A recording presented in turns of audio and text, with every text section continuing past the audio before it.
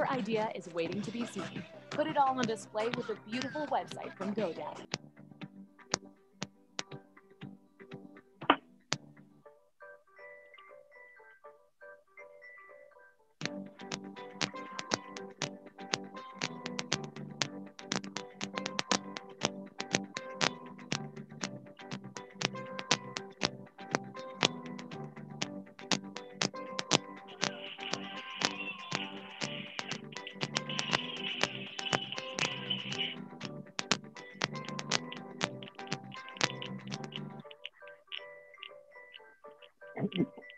JP will admit na?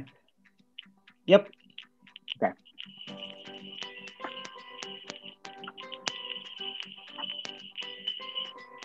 Are we already streaming on YouTube? Yep, we're streaming.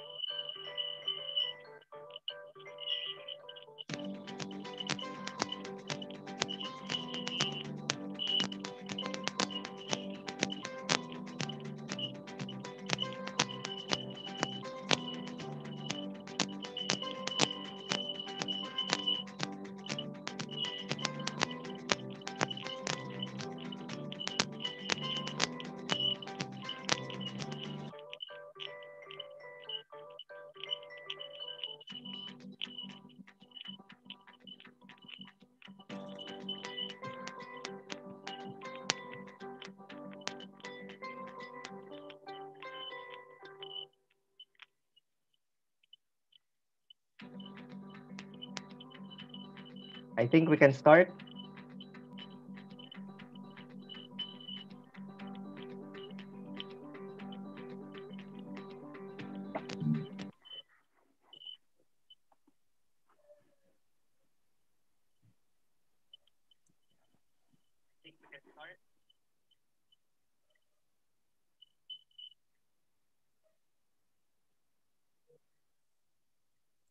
Yeah. Kuya JP pa, ano na lang po ng slide. I'll just share the screen.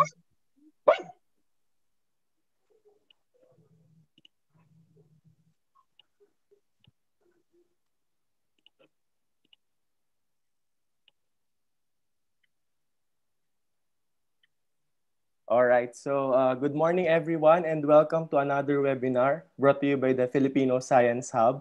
So this is a special topic for our Filipino Science Hub Research University. We have Introduction to Analytical Techniques that will be delivered by Professor Dindi Yu Voils of Louisiana State University. So again, good morning po sa lahat, especially full house po tayo ngayon sa Zoom and we have around 275 watchers sa YouTube. Good morning po sa inyong lahat. So, before we start our webinar, let me just remind you of some of the of our request while we are conducting our webinar. So, kindly mute and turn off your video unless you have a question that will be later after the discussion. And please no recording of the session because all of our videos will be posted in our YouTube channel. Next slide, please. And after the discussion, we will have an open forum where there will be a 30-minute question and answer session after the lecture. And please reserve your question toward the end of the presentation. You can type it in our Zoom chat box or YouTube live comment section. Or you can always raise your hand here in Zoom and wait for you to be recognized and you can ask your questions live later after the session. And we will be also providing you with a certificate of participation. We will post a Google form link to issue a certificate of participation for this session. in the Zoom chat box and also in the YouTube live comments and also in the YouTube description. We will be posting the Google form link. And please, for you to get your certificate, please subscribe to our YouTube channel and also visit our website, www.filscihub.com, in order for you to get your certificates. And also, please like and follow our Facebook page for future webinars. All right, so I'll give the floor to Kuya Jeff to introduce the Filipino Science Hub. Take it away, All Kuya right. Jeff. Yeah, thank you, Marty. Okay. Good morning, everyone in the Philippines. So it's actually evening here in the US. I'm based in Houston, Texas. So my name is Jeffrey Buntin. I'm actually a Filipino scientist practicing research essentially in the US. So for today, I would like to introduce everyone to Filipino Science Hub. So I believe that we actually have like a fairly mixed set of audience right now. Some are kind of like regulars to our online events, but I think we do have like a fairly good influx of new audience. So I would like to introduce Filipino Science Hub to all of you, and more especially to those who are not really that familiar to us. So Filipino Science Hub. So this is actually an online platform that I actually founded back in 2012. So when I was like a graduate student visiting studying in Canada. So the main intention of this platform initially, when I originated it in Batangas City, was that we wanted to be able to mentor teachers when it comes to scientific research. But then through time and with what happened last year, when the pandemic hit the globe, and and lockdowns were actually implemented, we had to find a way to adapt this platform as a means for our teachers to be able to adapt to the new mode of teaching. So what we actually did was, we gathered, like a few more of our trusted friends. You're actually seeing like some of them on the slide right now. So we have John Marty Mateo from the Institute of Plant Breeding from UPLB. We have JP Onya, who's currently taking up his PhD degree in chemistry in Finland. We have Professor Majon Aguila of UP Los Baños Institute of Chemistry.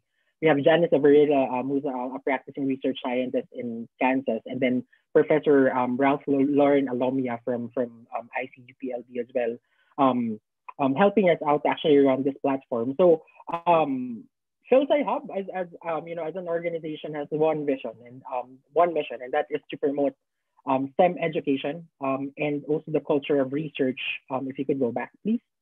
Culture of research among teachers and students in the Philippines. So initially, we were just targeting the high school demographic on this platform. But then, like over the course of doing this, we also realized that there are some gaps in terms of understanding of key STEM areas that need to be filled, and then again at the same time, even up at the college level, research training is actually warranted. And so these are some of the things that we want to actually address. These are all volunteer activities that we're trying to actually render the Filipino people. This also enables for us to share everything that we're learning. Practicing careers in the STEM area, with everyone from back home. So if you could go to the next slide, please. Yeah. Okay, so as we have mentioned earlier, we're promoting STEM culture and also research amongst Filipino students and teachers, and that is actually geared towards one vision. So hopefully kami po na mga nagpa-practice ng science sa ibang bansa, kung ano man yung nakikita naming advances dito sa first world countries, we would like to also be able to enable the Philippines to one day become a technology and innovation driven country. Because much of the advances, like in most of these first world countries, are actually driven by the fruits of science, technology, engineering, the area of mathematics. And so, how would we actually get there? We can actually get a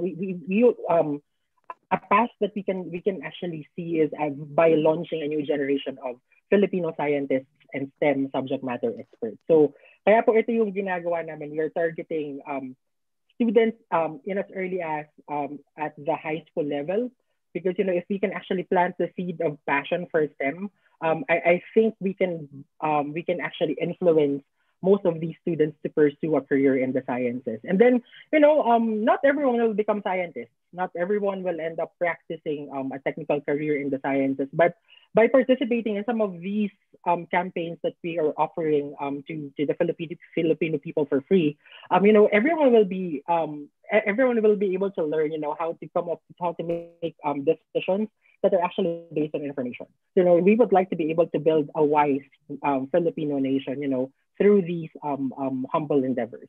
And so, like at the moment, we do have like two major programs at Filipino Science Hub. The first of which is FilSciHub Ed, Filipino Science Hub Education, and then the other one is FilSciHub Research University. And in the succeeding slides, we will actually be we will be expounding on what these programs are really about. Next slide, please. Okay, so let me begin with FilSciHub Education. So through this program, we're actually trying to enhance the competency and and to address any knowledge gap that our teachers might have, not only when it comes to STEM subject areas, but when it comes to teaching in itself. So over the past 10 months, we have actually hosted a number of webinars that are actually focused on sharing best practices and tips on how to teach STEM virtually or from a distance. And so over the course of time, we have actually gathered Filipino academics from the US and from different parts of the world.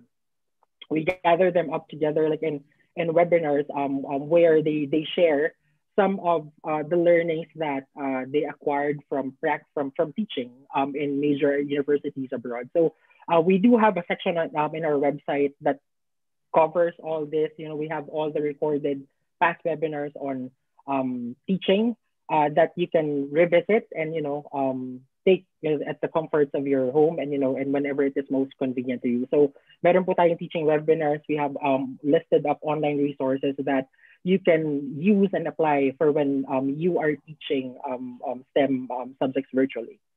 Next slide, please. One of the most recent campaigns that we launched was the creation of teaching modules specific in the areas of biology, chemistry, and physics. And we were lucky enough to recruit very talented and passionate graduates and students of mathematics and science teaching in UPLB. So we have IMG Aguila, Ivy Retuya, and Mark Curtis, who all together are constructing teaching modules and also problem sets and sample exams in these areas that I have mentioned. So ito po, every day we're releasing teaching modules that our teachers can use, as guides for when they teach some of the topics that we're covering. So please check out all of these materials that we're releasing on our online platform. So we release them daily on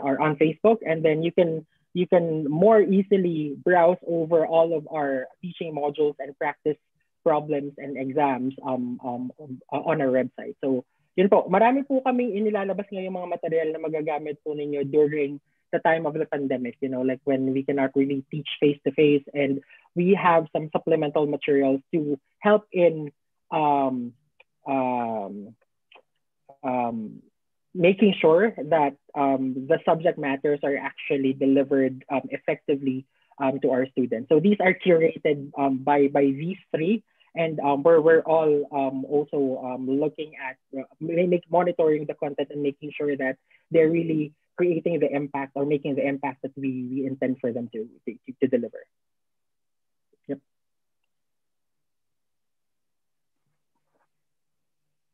Right. I take it from here. My name is JP Onya. I'm the research head of FilSciHub. And I would like to introduce FilSciHub Research University to everyone. And as Dr. Jeffrey said, this is our campaign to introduce the research culture among our high school and college students. So FilSciHub Research University is a free research training program that we offer, consisting of 8 mandatory courses, which includes research ideation, experimental design, thesis writing, data processing, to name a few. So this is open for high school and college students, and these will all include tips and best practices for research. And we have made this a very friendly introduction to research para ma-introduce lang po yung mga estudyante natin sa mga different aspects of research, at para matulungan sila, pati na po yung mga teachers natin sa pag-administer ng mga research projects, science research projects to our students. So we already have, Kuya Jeff, do you have something to add? Yeah, so isa lang pong one very important po, we encourage the teachers po to take these courses with the students that you're mentoring in research, because wherever you go, research research becomes successful if it becomes a collaborative work, between mentors and students po. So if you learn these best practices and like some fundamental approaches to research, you can actually build on the dynamic that you initiate, as you take these courses po. So ito po ay ginawa po namin friendly po sa mga guro at sa mga mag-aaral rin. So ang gusto lang po talaga namin hangga't maaari po how do you say that in Tagalog? Is masanay po ang ating mga estudyante na makipag-collaborate sa ating mga teachers. Alam po nila kung ano ba yung notions or mga maling akala when it comes to research. Yun po yung ina-address namin dito. Hindi po ito textbook teaching ng research na you have to follow steps 1 to 10. Yeah, No, it's not that. Very practical approach. Yeah, we are also infusing learnings that we learned from doing research ourselves. So ako po, I've been practicing research for about 16 years now. So ang dami po namin na-share dyan na, for example, okay, how do you design an experiment? Sa Pilipinas po, marami po tayo mga maling paniniwala na akala na, dapat pag nag-design ka ng experiment, dapat ganito. Yun po, ikino-correct po namin yun to make things, to make your lives much easier when you do your research. So I highly encourage you po to take these courses po. These are all for free. And one very important thing po is that we are trying to build, and JP it can be covering this soon. We're trying to build a community po through this program. So, yep.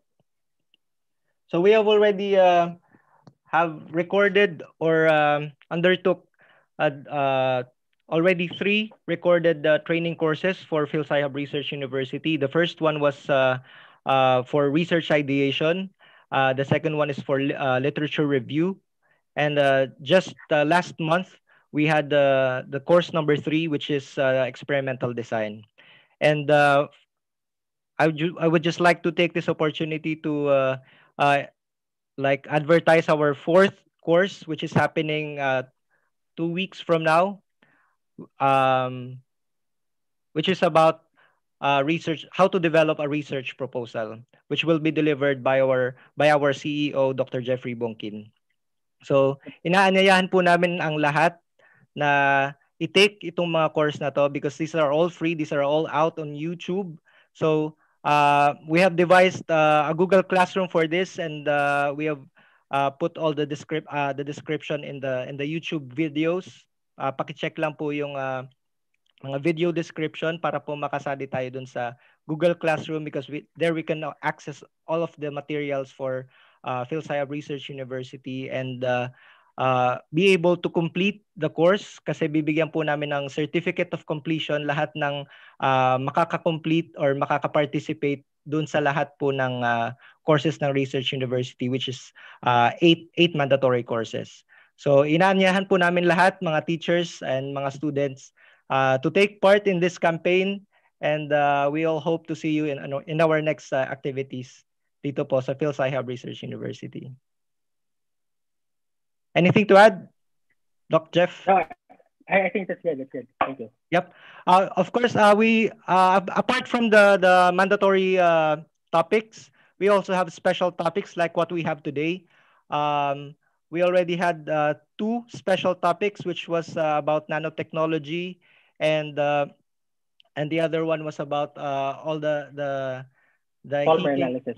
polymer, the thermal properties of polymers. So ito na po yung pangatlo, Introduction to Analytical Techniques. Kasi we noticed that a lot of students and teachers are clamoring for this, kasi ito po yung practical analytical techniques that everybody uses for their thesis or research projects.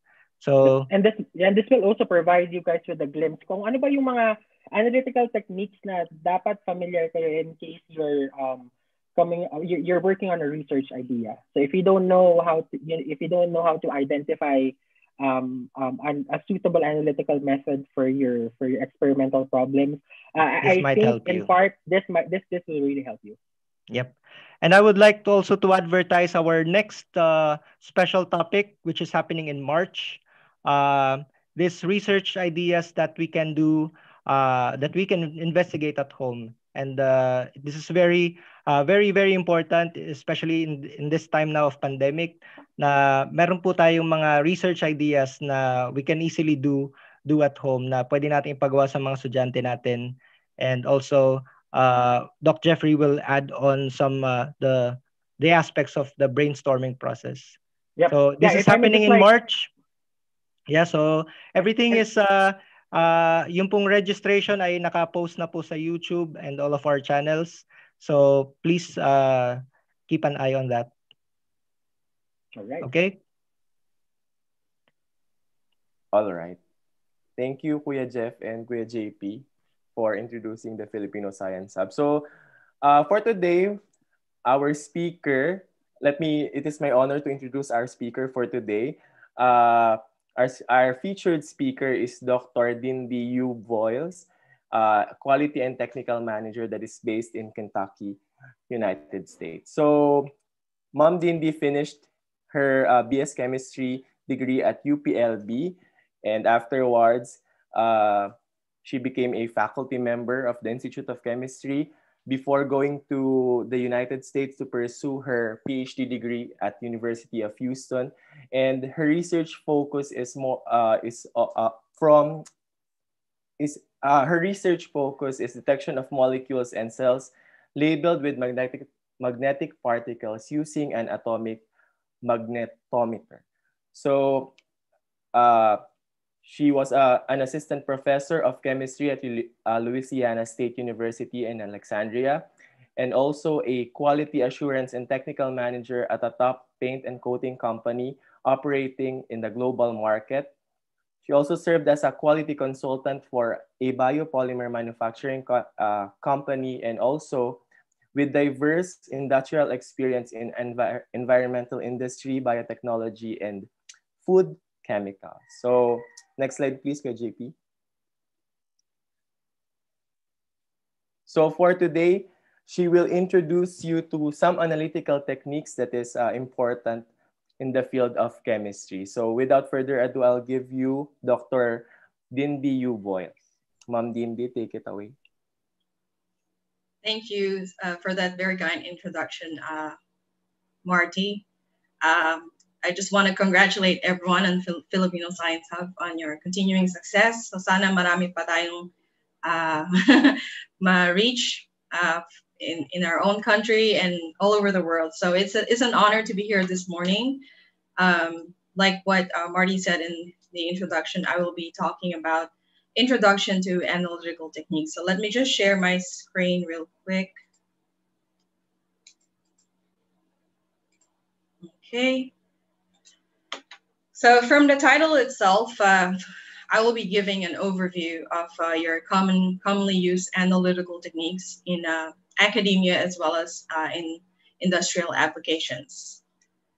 So just a brief overview of this webinar. The first section is a discussion of different levels of analytical methodology.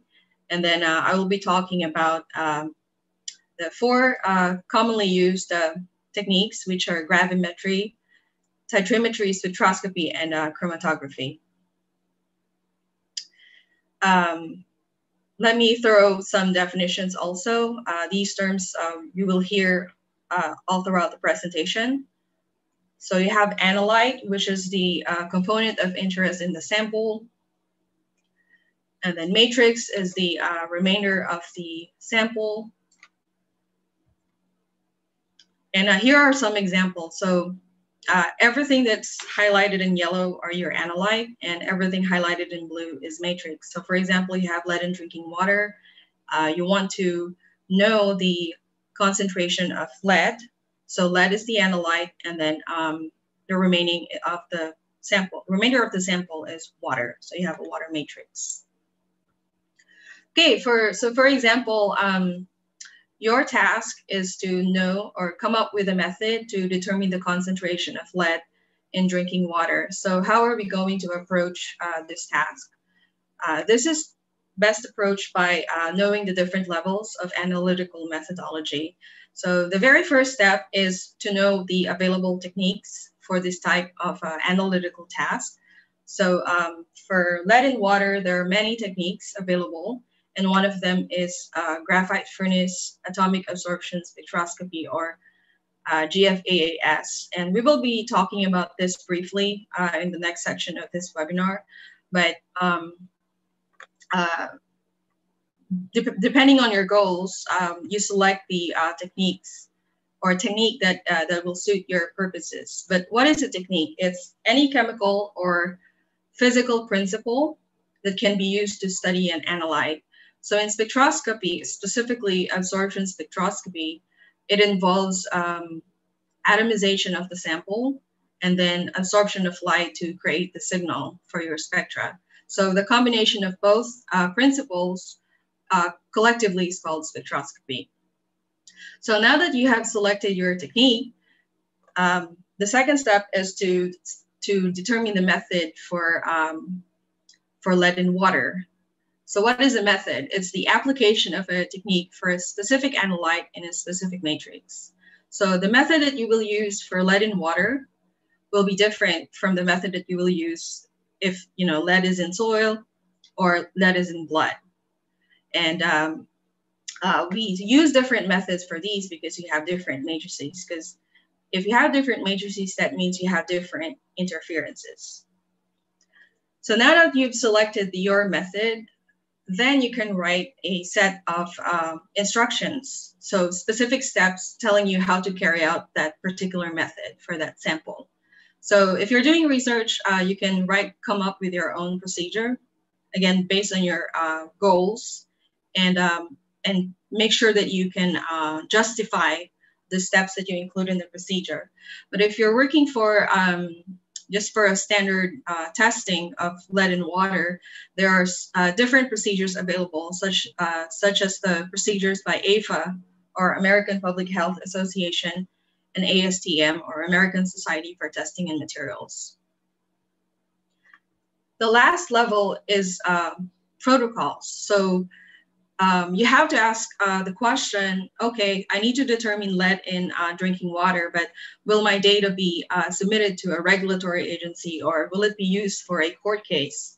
So if that's the case, you have to learn, or you have to know the protocols set by EPA, for example, or Environmental Protection Agency. So if you, for the protocols, you have to follow it to a T. You cannot deviate from it. Otherwise, these agencies will not accept your result. So protocols include, the requirements for calibration curves. How do you collect your sample? How do you preserve your sample? How do you validate results? Things of that nature. So with this big picture, hopefully I was able to share the importance of understanding and the analytical technique. Okay, so let me share with you some common analytical techniques which can be categorized into two broad categories. The first category is called total analytical techniques. These are your classical techniques, and they are gravimetry or titrometry. And in these techniques, you measure either the mass or the volume. The second group or category are your concentration techniques. So from the name itself, you measure the concentration, and normally it's based from an electrical or optical signal. And these types of techniques require specialized instrument. And sometimes that's why sometimes they are called instrumental. So you have spectroscopy and chromatography. Okay, so let's talk about gravimetry. So in gravimetry, a measurement of mass or a change in mass provides the quantitative information about the analyte. So the general procedure looks something like this.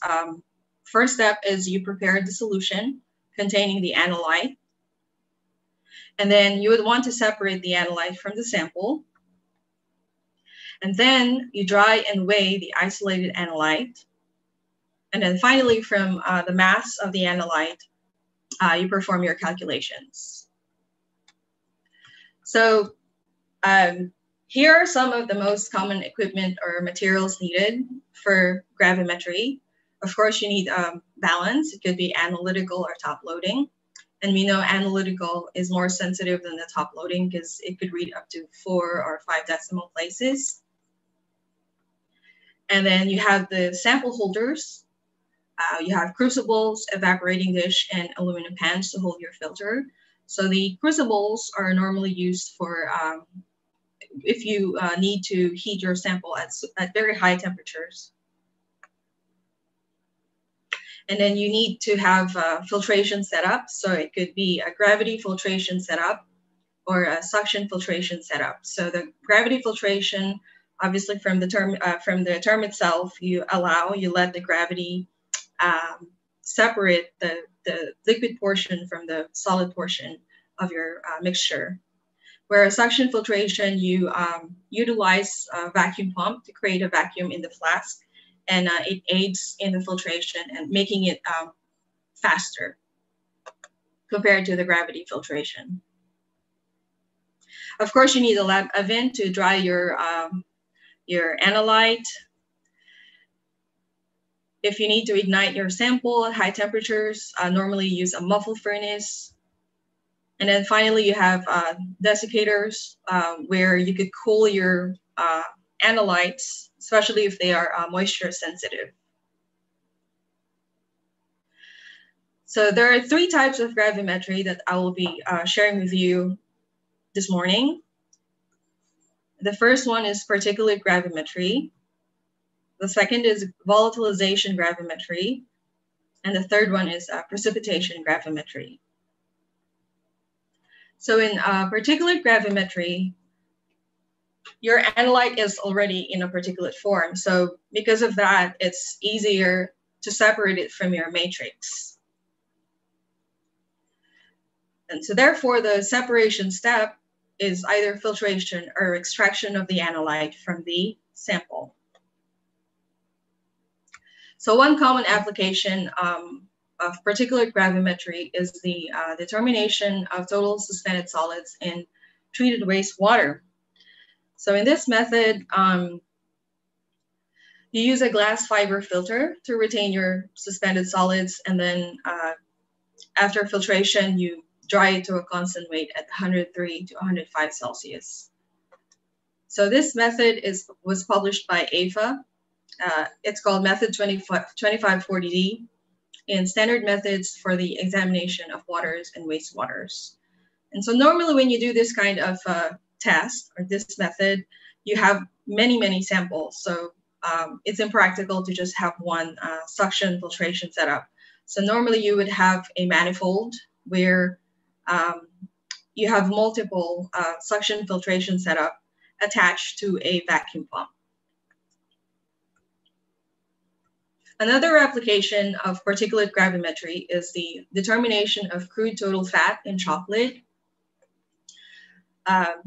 Normal procedure includes extraction of the sample with an organic solvent such as ether for 16 hours.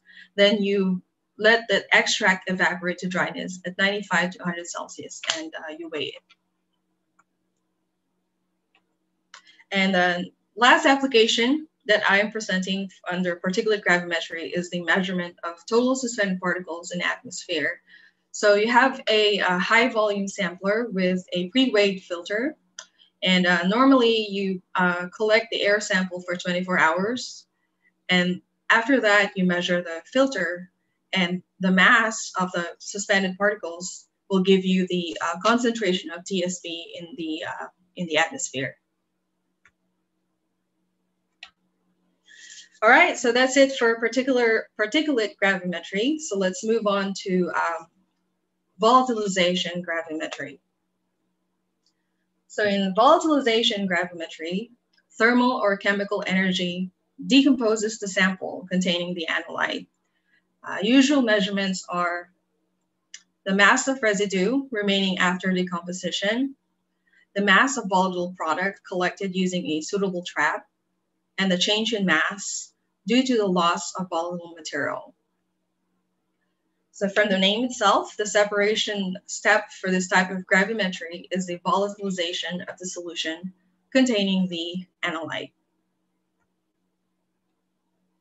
So a known application of volatilization gravimetry is the determination of inorganic ash content of polymers in general.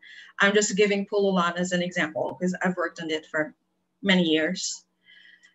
So the task is called residue on ignition test, where you have a sample and you hydrolyze it using hot sulfuric acid, and then you ignite it to high temperatures to 500 to 600 Celsius for 3 to 4 hours. So the remaining ash is cooled, then weighed.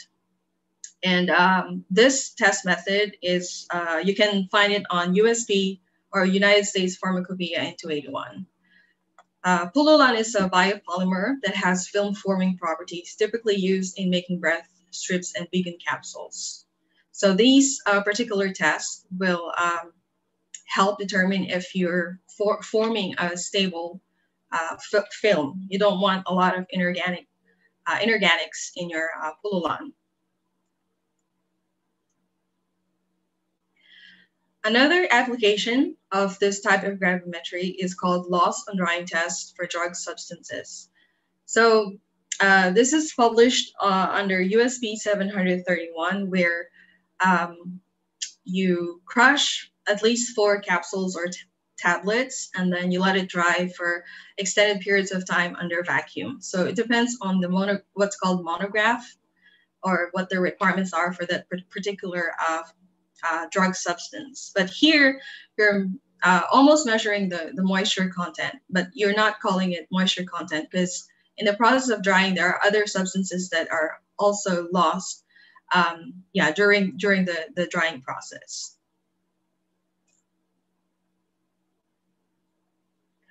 All right, that's it for volatilization gravimetry. The third type of gravimetry is called precipitation gravimetry. So in this type of gravimetry, you use a precipitating reagent or a precipitant. Yan, isang click lang po, sabay. Hello? Yeah, we had some kind of there was an intermission number. Okay. Okay. Yeah, back at you. Okay, thank you. Welcome po to those who just joined in. Yes. So, like I said, in precipitation gravimetry, you use a precipitating reagent or precipitant to a solution containing our analyte. And in most precipitation gravimetry, it's a simple double displacement reaction between the analyte and the precipitant. So before you filter the mixture containing the analyte, you have to add the precipitating agent first. And so, for example, you want to measure the percent barium in a solution of barium nitrate. So what you do is you mix it with potassium chromate or your precipitant, and what you get is yellow precipitate, which is barium chromate and potassium nitrate. So these products are based on the double displacement reaction between potassium chromate and barium nitrate. So Dr. Dindi, I just have like I guess it's like a very good opportunity for us to emphasize to our student participants that it is like for you to be able to design an experiment that would involve precipitation gravimetry, it is very important for you to be very knowledgeable of solubility rules. Exactly. Thank you. That's right. That's so true. So this type of gravimetry is based on solubility rules, just like what Dr. Jeff had said. Thanks for that. So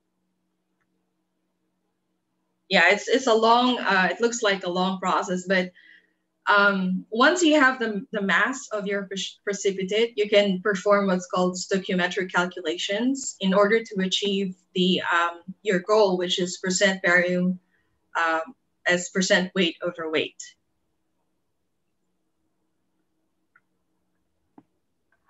So in precipitation gravimetry has been replaced by more advanced techniques. However, you can still use it in some applications like assessment of the accuracy of other methods of analysis. It can still be used to verify the composition of some standard reference materials. And it can be used for a qualitative test, identification of inorganic and organic analytes. Okay, so that's it for gravimetry. So let's move on to the next technique, which is titrimetry. So in titrimetry, what you're measuring is volume. So that's what serves as the analytical signal. Some terms that we need to review include titration, which is just the process of delivering a solution of known concentration into another solution, which is called the titrant. So the one that has a known concentration is called the titrant. So note that titrant normally contains the analyte, but sometimes the titrant or the one that is of known concentration is the analyte. And then another term is equivalence point. So this is the point where enough titrant has been added to your analyte. And it's also sometimes called stoichiometric point. So physically, sometimes it's difficult to see if your equivalence point has been reached. So most of the time we use what's called an indicator. So it's a substance that changes color in response to a chemical change. So when the indicator changes color, that means you have reached the endpoint. And ideally, you want the endpoint to coincide with your equivalence point. And then finally, you have stoichiometric ratio. So it's the mole ratio between the titrant and the analyte based on a balanced chemical reaction. Common equipment or materials needed include burette. So burette, normally in the lab, you use the 50 ml burette, class A, to get accurate measurements. And then for your receiving container, you have either Erlenmeyer flask or a beaker.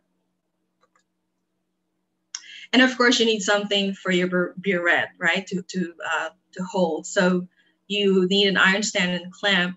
And sometimes your iron stand has a white background, which is also sometimes needed for your titration to clearly see the first sign of color change by your indicator. And of course, you have the automated titration setup where the titrant is pumped into the titrant at a fixed flow rate, and the pH of the titrant is monitored as you add more titrant. So this is good if you want to get titration curves between the titrant and the analyte. So general procedure, you prepare the analyte and add the indicator if applicable, because there are some titrations that don't need indicators because your titrants are self-indicating. The next step is to prepare your titrant. So you load your solution into the burette. Make sure the meniscus is on where it should be. And a part of the titrant preparation is called standardization, where you determine the actual or the exact concentration of your titrant for more accurate calculations. And then you gradually add your titrant to your analyte until the endpoint is reached. And then, of course, you perform your calculations. So at the equivalence point or stoichiometric point, we know that the moles of the titrant can be calculated based on the molarity of the titrant, normally obtained via standardization, times the volume of the titrant to reach the equivalence point. Once you know the moles of the titrant, you can relate that to the moles, or you can get the moles of the analyte by multiplying it by the mole ratio or the stoichiometric ratio between the titrant and the analyte. And then finally, the end goal is to calculate for the molarity of the analyte. So that's simply the moles of analyte divided by the volume of analyte in liters.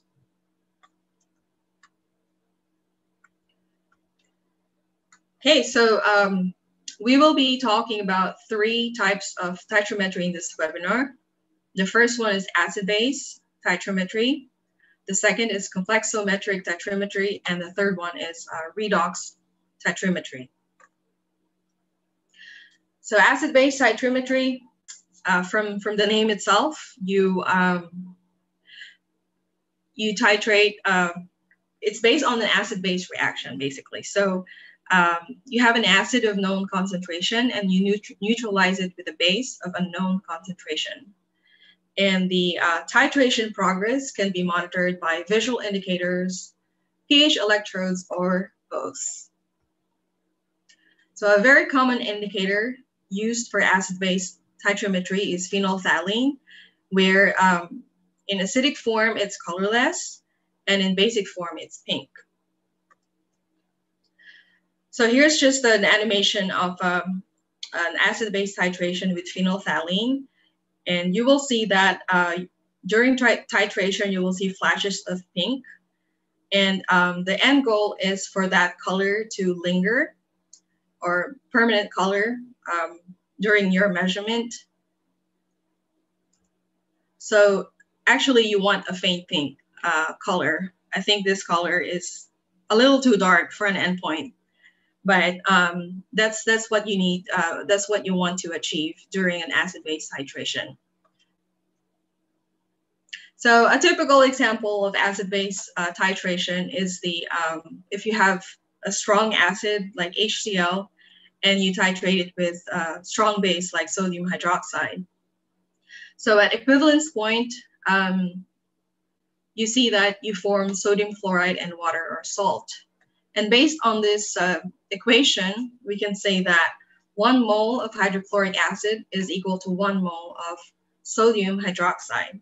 So you can use the stoichiometric ratio to calculate for the molarity of HCl. Also with these products, it's safe to say that the resulting solution at equivalence point has a pH of 7. So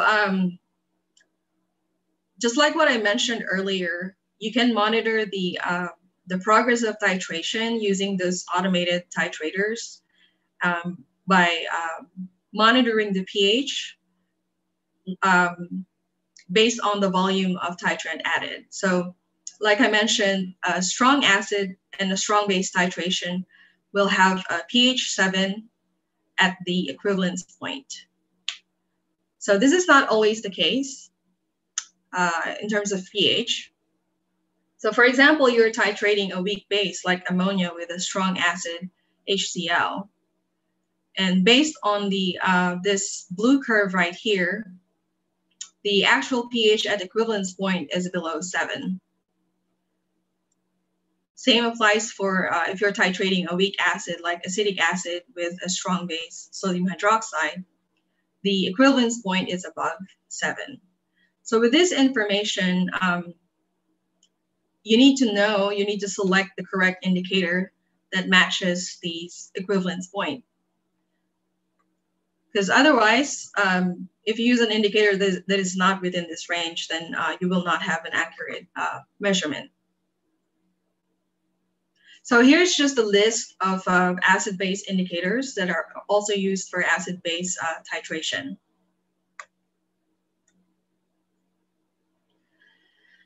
So acid-base titration, in general, titration has been replaced with more advanced techniques, but again, you can still use this depending on the availability of your resources. So one application is the standardization of titrants.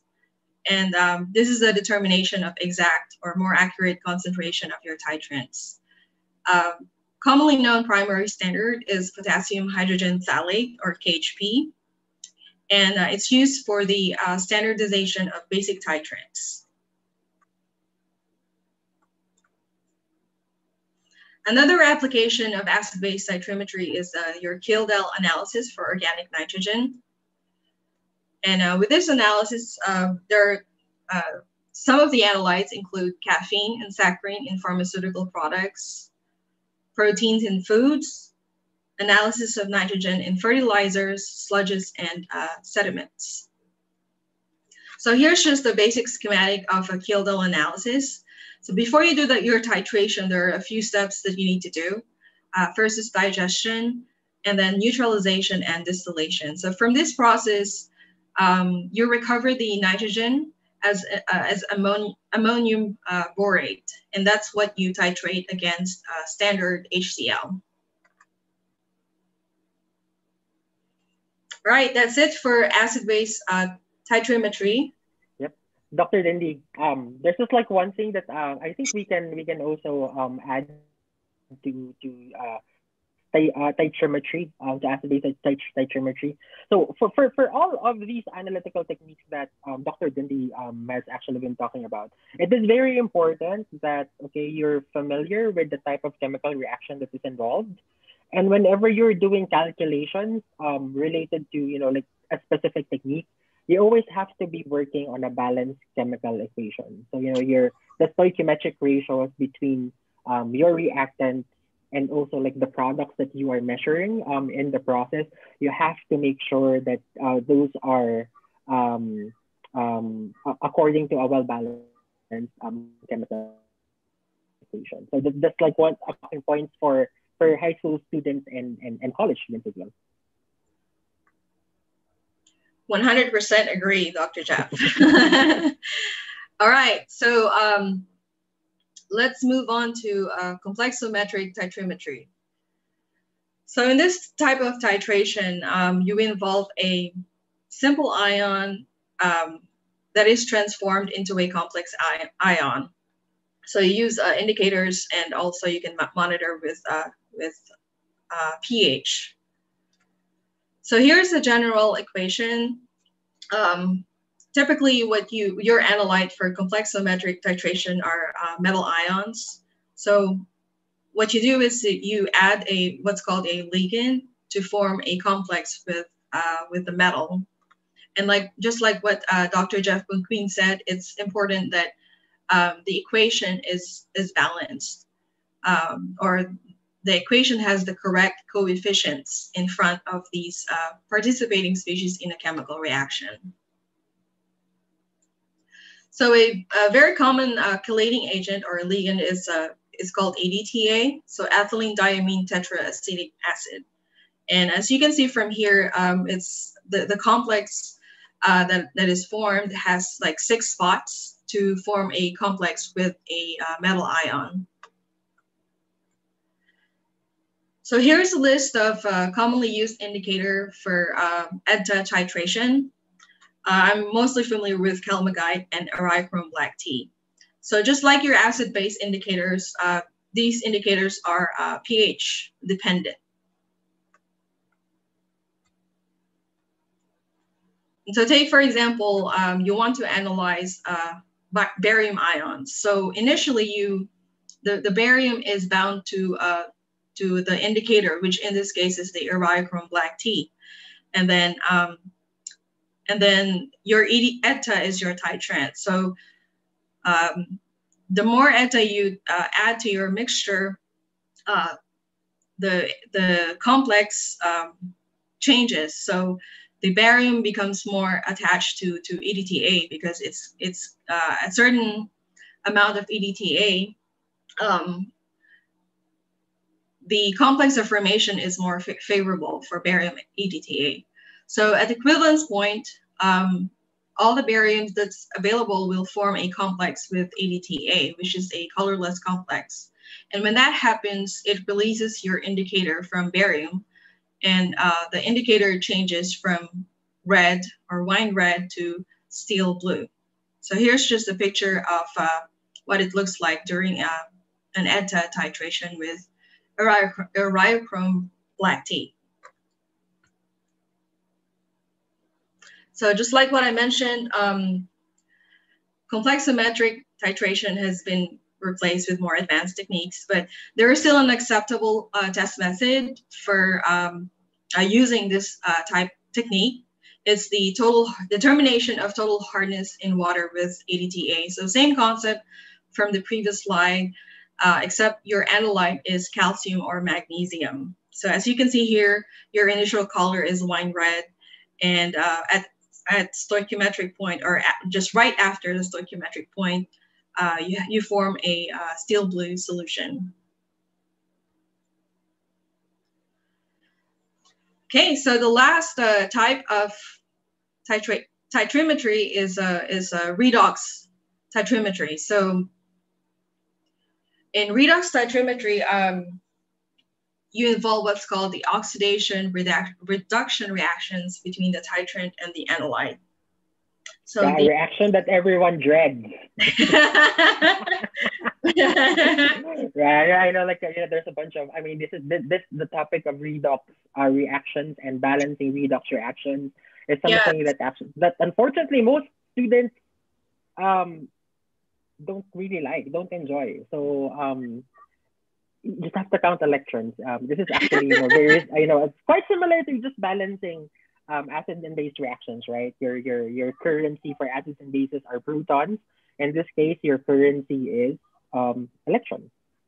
That's correct. So, because there are some balancing redox equations that can get complicated. It wasn't my favorite in in college for sure. But yeah, we actually have a lecture video. Yeah, we have a lecture video on that, on how to balance redox reactions. So you guys should check that out. Mm-hmm.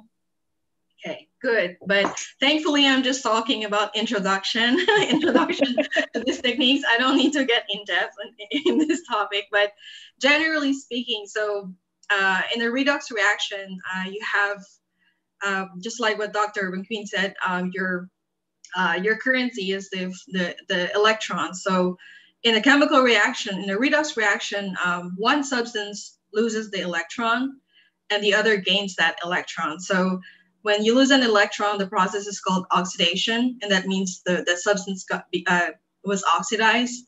And then the opposite is the electron gain, which is reduction. So that means the substance was reduced. So the substance that underwent oxidation is the reducing agent, and then the substance that went reduction is the oxidizing agent.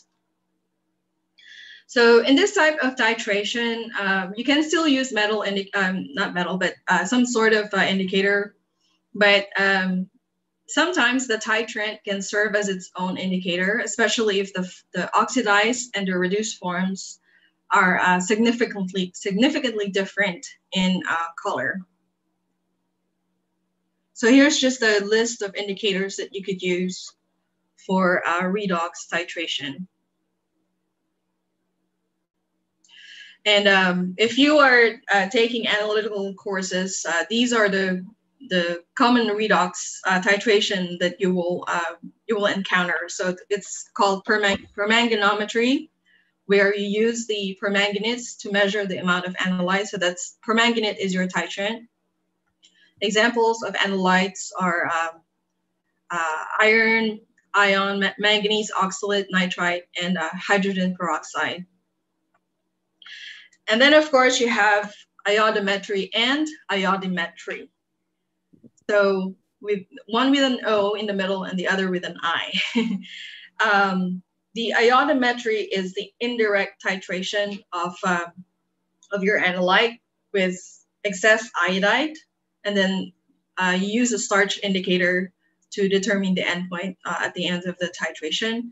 And then iodometry is a direct titration of the analyte, which serves as the reducing agent, and it's titrated with a standard iodine solution. So like other type of titrations, you have more advanced techniques for determining your analytes, your anions and cations, but there are still an acceptable method for the determination of total chlorine residual. And so this picture just tells you the color changes during the iodometric titration. So first you form a brown solution which contains triiodide, and then you titrate it with sodium thiosulfate, which converts your triiodide to iodide ions. And then you add the starch, which forms a purple starch I3- complex. And then just a few drops of your titrant, which is sodium thiosulfate, will give you a colorless solution. So there are several equations for this type of redox that we will not be talking about. But again, thank you, Dr. Jeff, for your emphasis. Make sure your equations are balanced whenever you're calculating equations with this type of titration. And then another practical application of redox titrometry is the analysis of ascorbic acid by iodometry. So that's all I have for the classical techniques. Dr. Jeff, do you want to add something else?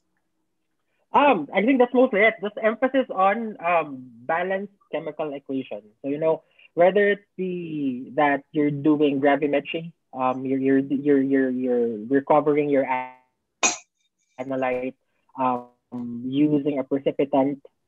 It's very important that, you know, the stoichiometry between your analyte and your precipitating agent. And whether it be for acid-base titration, complexometric titration, or redox titration, the heart of everything that you're doing is a balanced chemical equation. So don't take those chemical reactions that your teachers are teaching you in your classes, because that can be your Bible for whatever it is that you're doing. Good point. Very good point.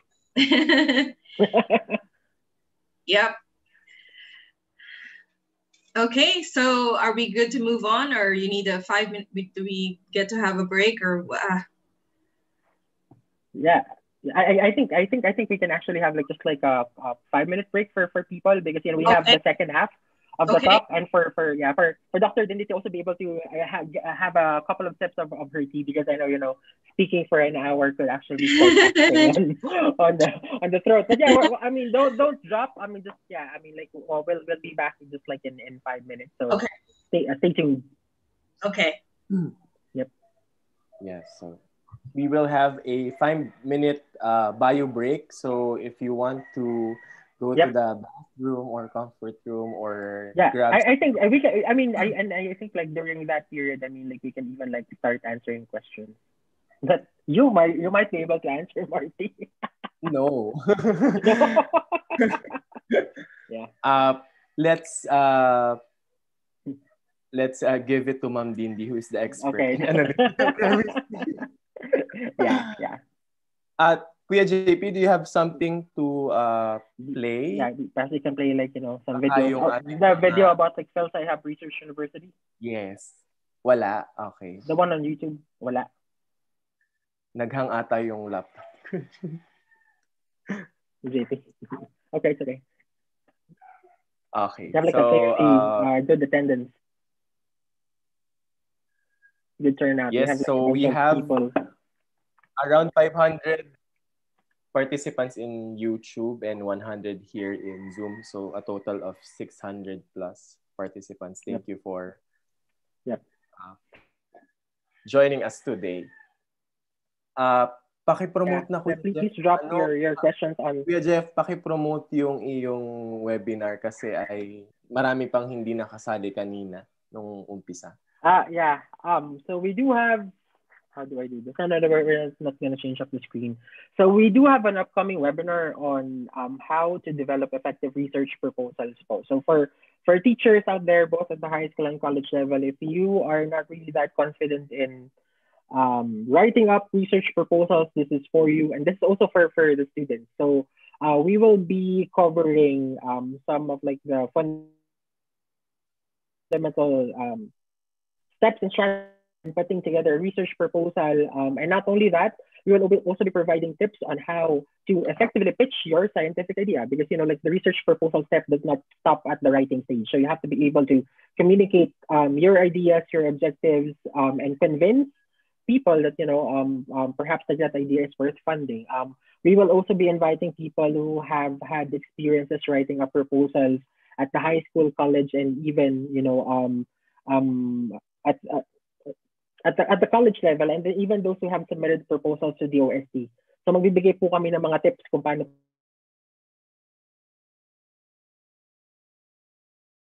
different types of research projects. So that's happening on February 20th, Saturday. So it's exactly 2 weeks from now. And then also in the same session, we will be launching Filipina Scientist Lions then. So it is an online competition for the best scientific research idea. So for SIP. So this is going to be at the high school level. So essentially, if you're familiar with the show Shark Tank, this is kind of like similar to that. So we are soliciting for research proposals, and essentially we will be inviting 3 scientists like from different parts of the world to actually screen those ideas, and that they're who we consider our lions. So you're gonna have to present your ideas to this expert panel of judges, and you're gonna have to convince them that yours is actually the best idea there is. And we're gonna be giving out 10,000 peso cash prize for the best science idea. That which you can use to fund some of your some of your research project expenses. So yun po, marami po kami mga nakalatag dyan. And then also on March, is it 22nd party? The one that we have. So we will be running a workshop. So karamihan po sa mga teachers and students natin, they don't know how to start a research project in the middle of a pandemic. So Marty will actually be sharing some practical ideas or some ideas that you can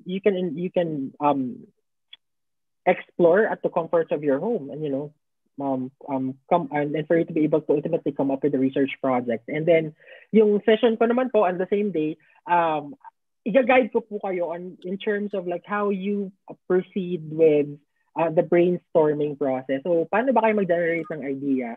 If you're working as part of a team, how do you screen, say, 10 different ideas from 10 different members? So where do you start? How do you set criteria, the right criteria to pick the right topic, or the best topic for a research project? So yun po yung workshop na gagawin namin. So we'll give you some practical guides on how to go about these activities that are very critical and crucial for starting your research project. So yun po. Yeah, March 20th yun, Kuya Jeff. So, same. Okay, March 20th. February and... 20th and March 20th. So yun po. Yes. Marami po kaming isi-share din sa inyo. Yeah, yung NASAT, kailan ngayon? Kuya JP?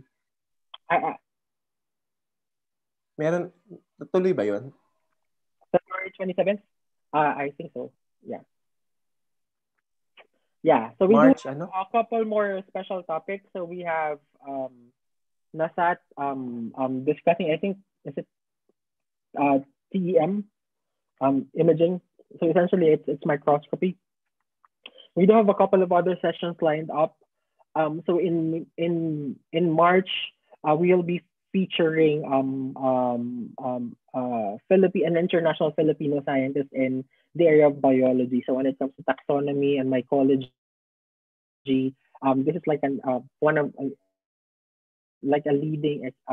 is an expert in the field. So who's also based here in the US. So watch out for that. Marami po kami mga nakaplano. And then for those of you who may not have attended the first set of webinars on research ideation, on research on review of literature, and also on design of experiments.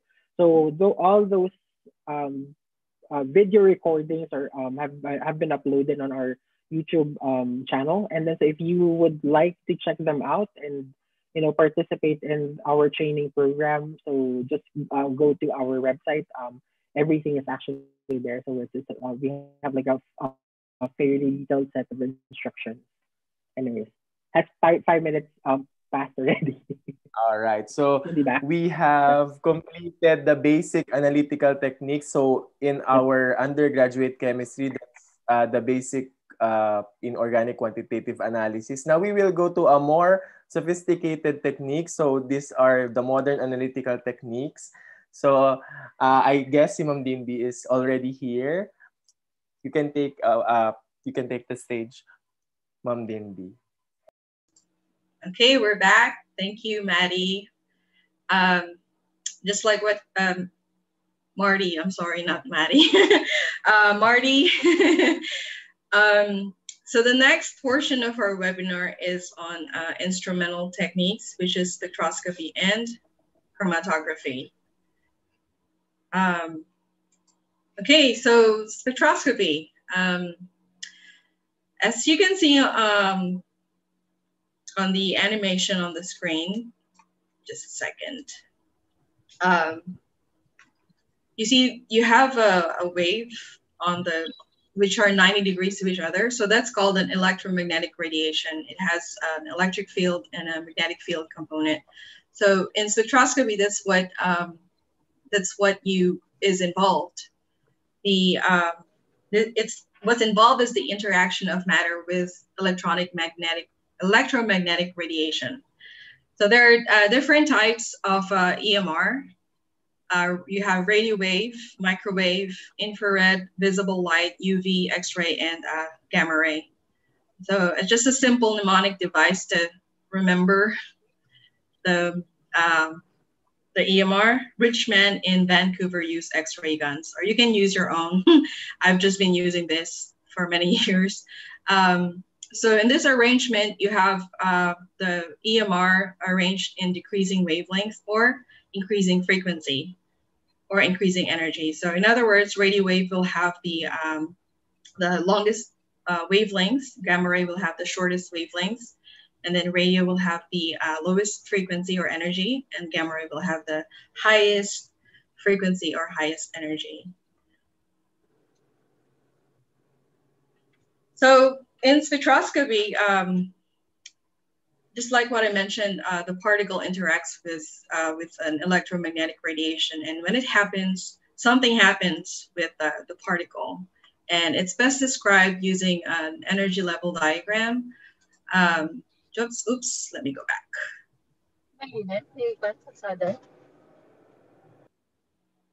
So let me go back.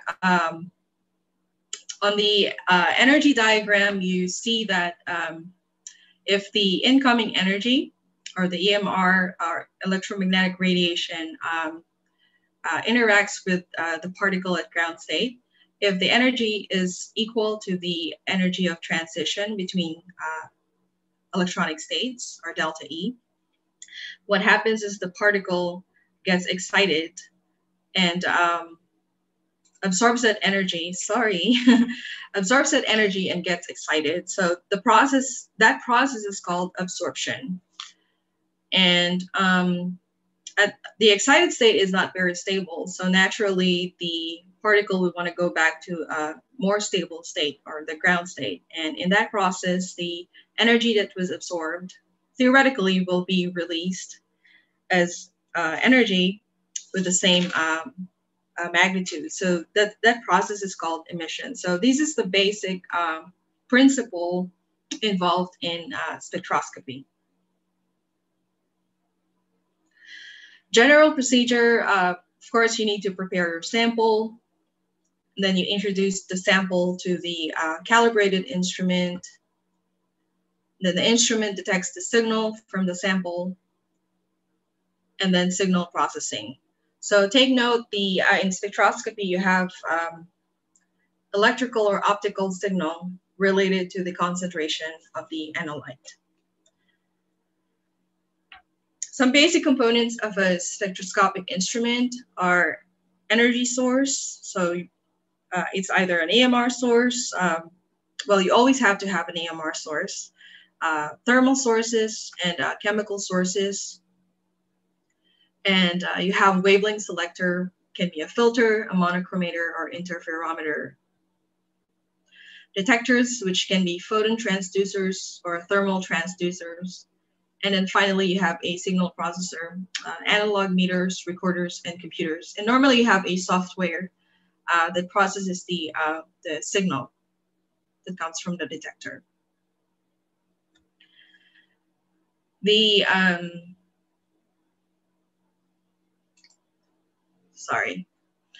So there are many types of spectroscopic techniques, as you can see in this table here.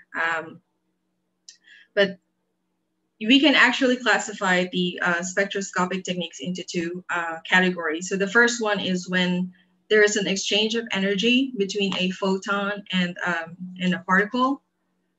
So photon is just a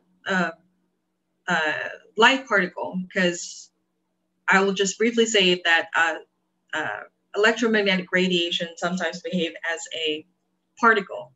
So it's the wave particle behavior of light. So these techniques involve energy exchange, and the type of energy transfer can be absorption, emission, photoluminescence, and chemiluminescence. Because of time, and we will only be talking about UV-Vis and IR spectroscopy.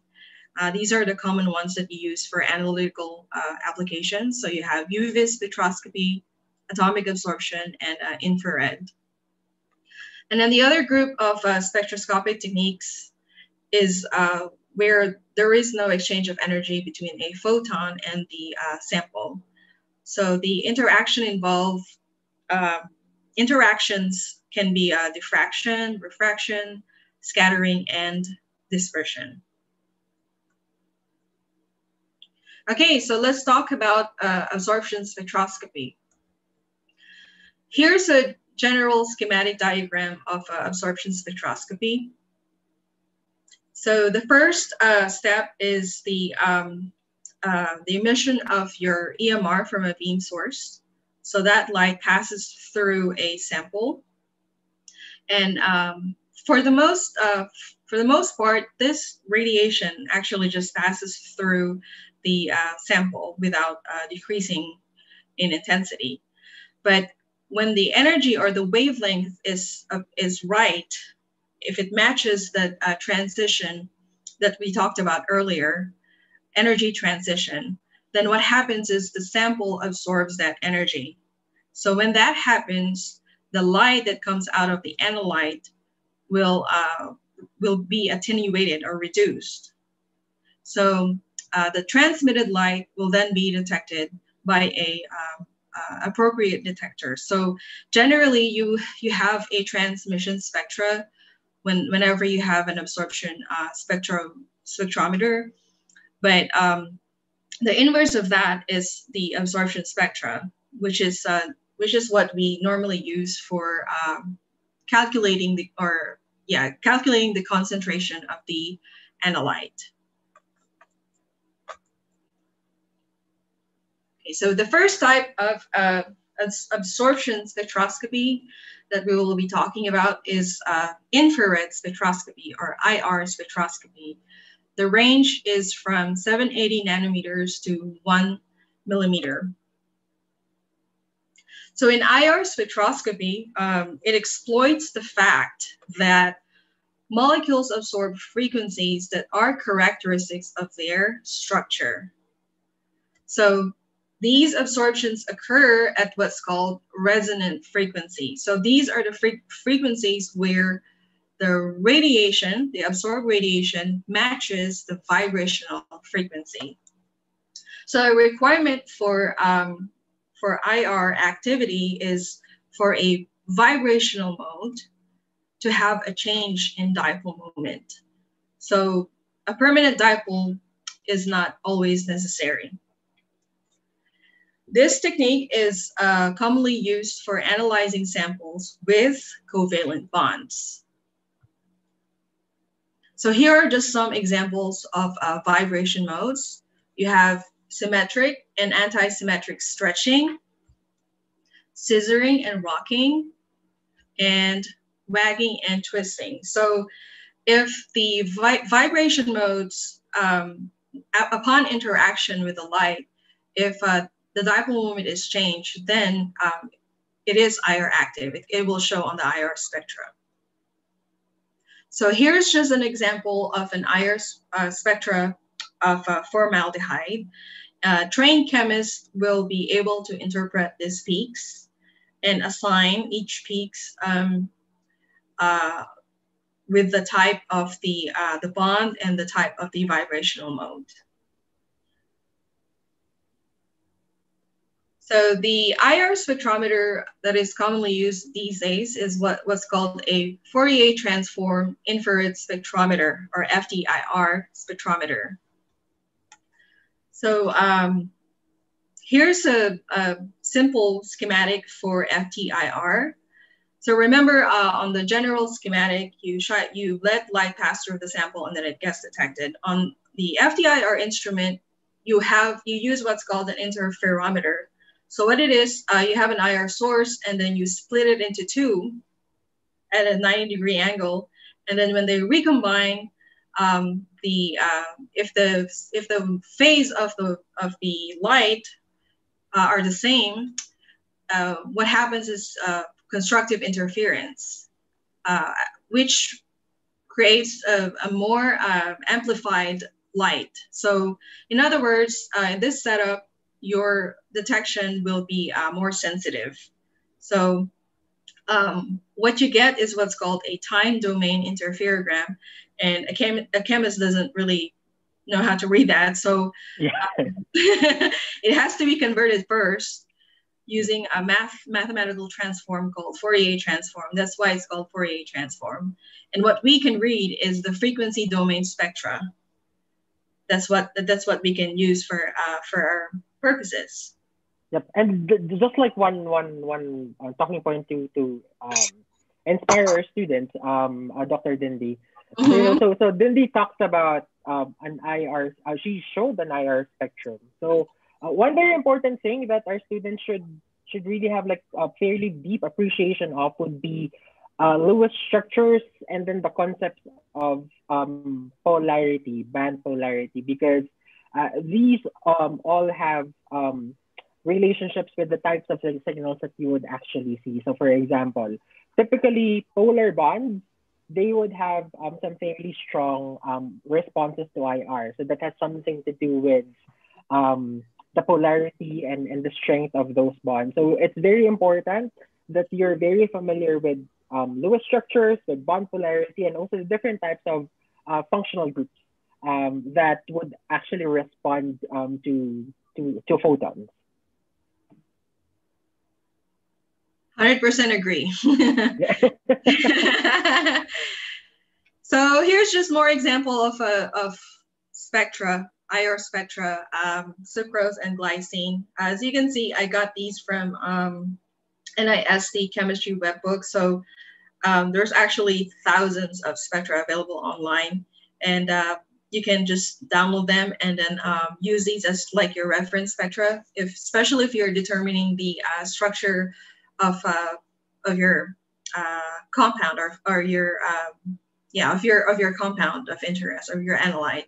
So just like what Dr. Bunquin said, based on the bond polarity and Lewis structure, the bands of these bonds, type of bonds, will show at different frequency numbers. So here's just a list of main IR spectroscopy bands. You will see that on the left side, you have the more electronegative or more polar bonds compared to the ones on the right side, and so on and so forth. So IR spectroscopy is normally used for qualitative applications. You can use it to identify functional groups and structural elucidation, identification of substances, because these spectra are unique to that particular substance. When you're studying the progress of reaction, and when you're detecting impurities. So that's it for IR spectroscopy. Let's move on to UV-Vis spectroscopy. So UV-Vis spectroscopy involves what's called electronic transition. And their usual range is from 200 nanometers to 800 nanometers. So this energy level diagram just shows you the difference in energy transition between IR and UV-Vis. And as you can see, IR has a lower energy level transition compared to the UV-Vis transition, or electronic transition due to UV-Vis radiation. And that's expected because from our table or diagram of EMR, IR has lower energy than the UV-Vis. So in the UV-Vis region, so either you're dealing with molecules or atoms, and we'll be talking about molecular UV-Vis first. So this requires more advanced chemistry here, but I'm just going to state it as it is. In molecular absorption, there are allowed energy transitions, yes. So here, the bold ones are the allowed transitions. You have the pi to pi star, n to pi star, and sigma, n to sigma star. And what it simply means is your structure should have a pi bond or a double bond, or atoms with non-bonding orbitals. So the bonds and functional groups that have these characteristics are called chromophores. So here's just an example of an absorption spectra at the UV-Vis region, specifically isoprene. So in UV-Vis spectroscopy, you will encounter what's called Beer's law. That's not the alcoholic beverage, but it's a last name of somebody. So here you see the relationship of absorbance and concentration.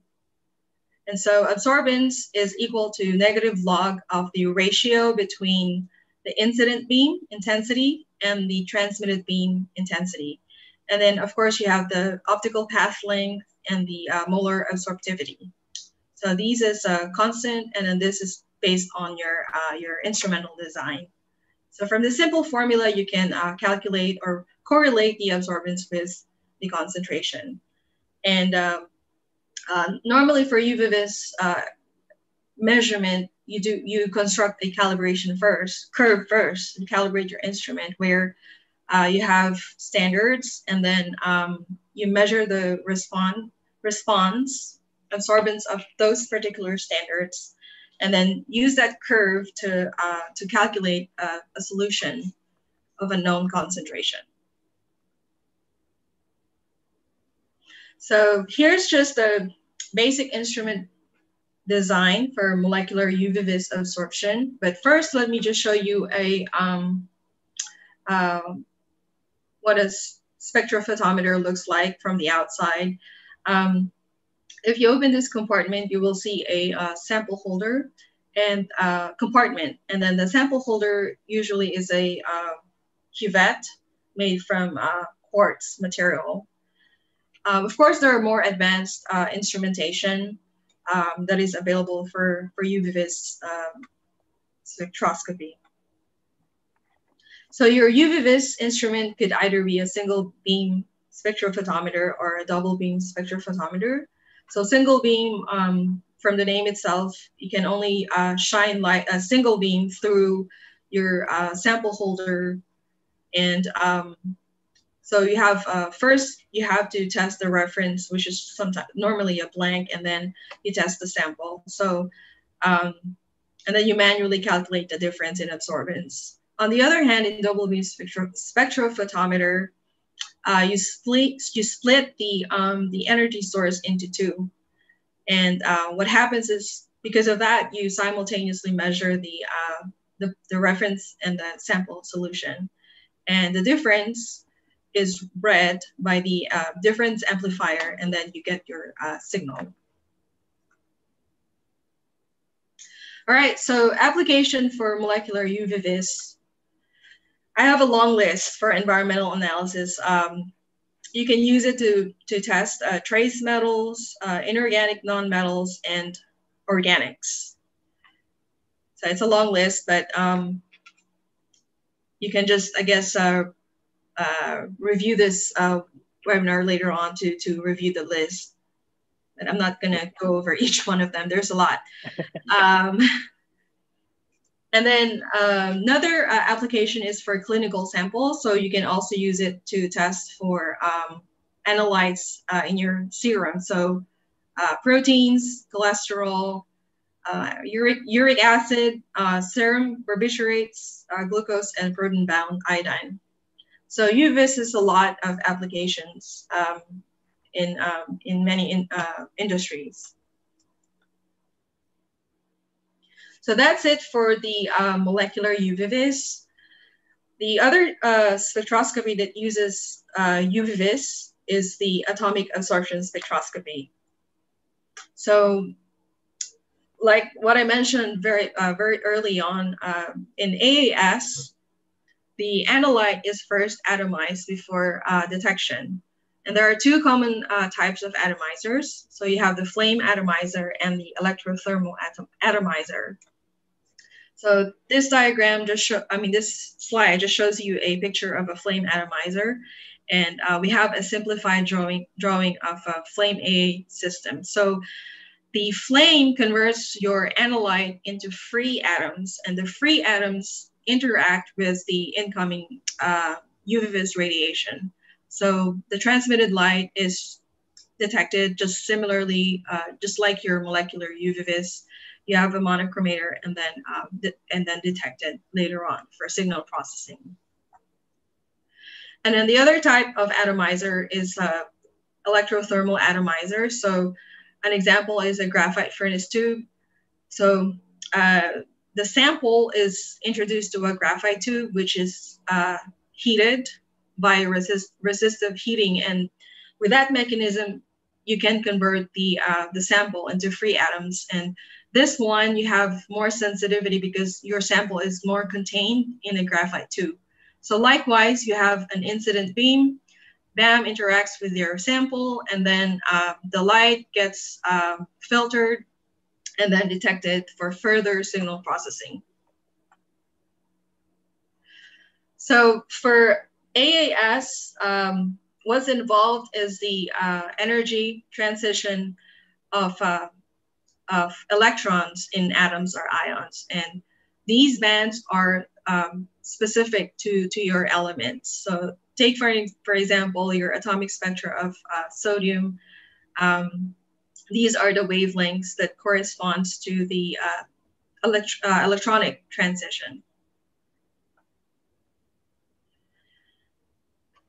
So AAS is mostly used for analysis of trace metals in a variety of matrices.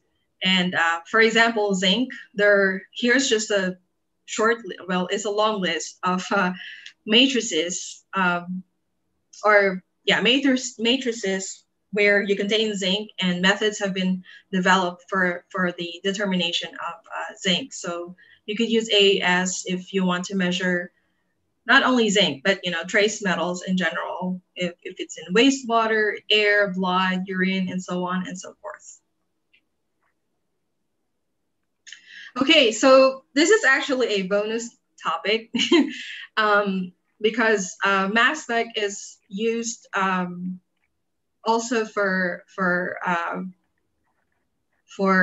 trace metal analysis, also for it's being used in tandem with chromatographic techniques, which we will be talking about later. But in mass spec, so you have three components. You have an ion source, a mass analyzer, and a detector. So what happens is you have an electron beam source or an ionization source that converts your sample into plasma, which is the fourth state of matter, right? Or I'm sorry, not plasma. I'm getting ahead of myself. These are ions. You convert your sample into ions, and then these ions get accelerated to a magnetic field, and which is this whole system is called a mass analyzer. So the ions get accelerated and then subjected to magnetic field that deflects the lightest ions the most. So based on this mechanism, you can separate the ions according to their mass. And what the detector reads is the mass to charge ratio of these ions or fragments. So here's a typical mass spectra where you have the mass to charge ratio on the x-axis and then relative abundance on the y-axis. So one type of ionization method is called inductively coupled plasma. And this is what I was mentioning earlier, where the sample gets converted into a plasma or charged soup of charged particles. So an ICP has typically composed of argon gas, and energy is coupled to it using an induction coil to form the plasma. So this is at super high temperature, like thousands of Celsius. And so when the sample interacts with the plasma, it becomes plasma itself. And here's just a picture of ICP-MS. So like I said, the sample is converted to plasma using your ICP before it gets read by the mass spectrometer.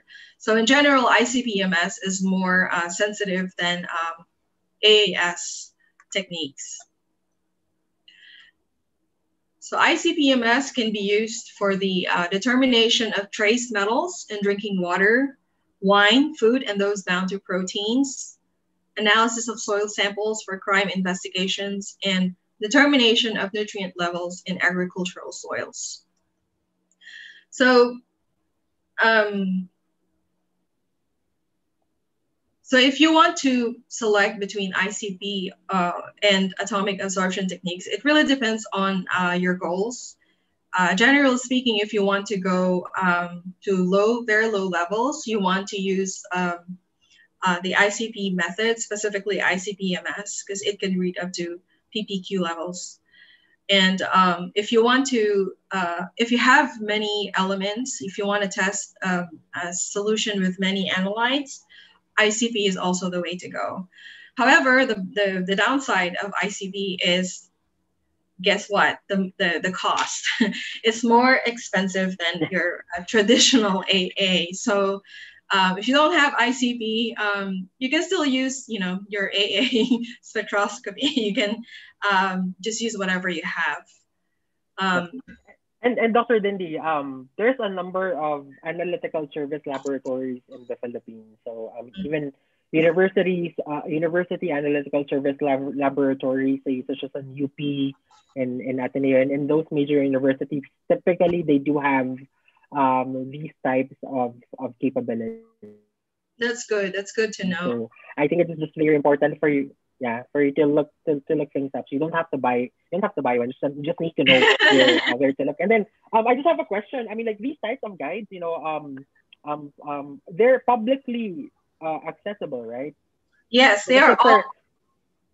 Yeah, because there might be students and teachers out there who are wondering, like when do we know when to use ICP-MS? When do we know when to use your traditional AA instrument? So yeah. Mhm. Yeah, so I got this information from Perkin-Elmer, which is a manufacturer of ICP-MS. So yeah. you can just type it online. You can just type ICP versus AA, and you can actually see this this particular PDF file. Okay. Yeah. Okay, so that's it for spectroscopy. So anything else you wanted to add, Dr. Jeff? I think that's good. It's a fairly well covered topic. Yeah, just one thing. So Dindi touched on energy transitions. So fundamentals of your quantum numbers, your quantum descriptors. So if you have a fairly good grasp of those topics, it's going to be fairly straightforward for you to be able to follow or to even understand the principles behind these analytical instruments.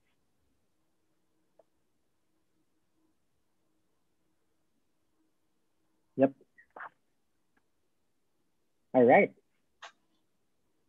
All right. Yes, that's very true.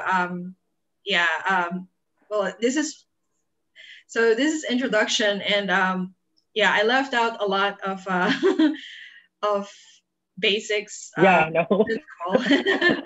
Yeah, it's gonna be too much for an introductory session, and typically Exactly. those types of discussions would require very focused discussions of quantum, essentially physics concepts as well, and how they relate to these analytical techniques. But then I think Dr. Dindi has actually been doing a great job of giving you guys an introduction, like a sneak peek to these types of analytical techniques and instrumentation. So I think like this webinar that she's delivered is recorded on our YouTube channel. So if there are things that you need to actually after the session, you can just like check this out again.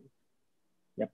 And some of the slides that she presented, we might actually be able to post them on the website. So more specifically, those reference guides that she shared earlier. So we can make them available to you. Yes, definitely. Okay, so everyone's still okay. We're on the last leg. We will be talking about chromatography.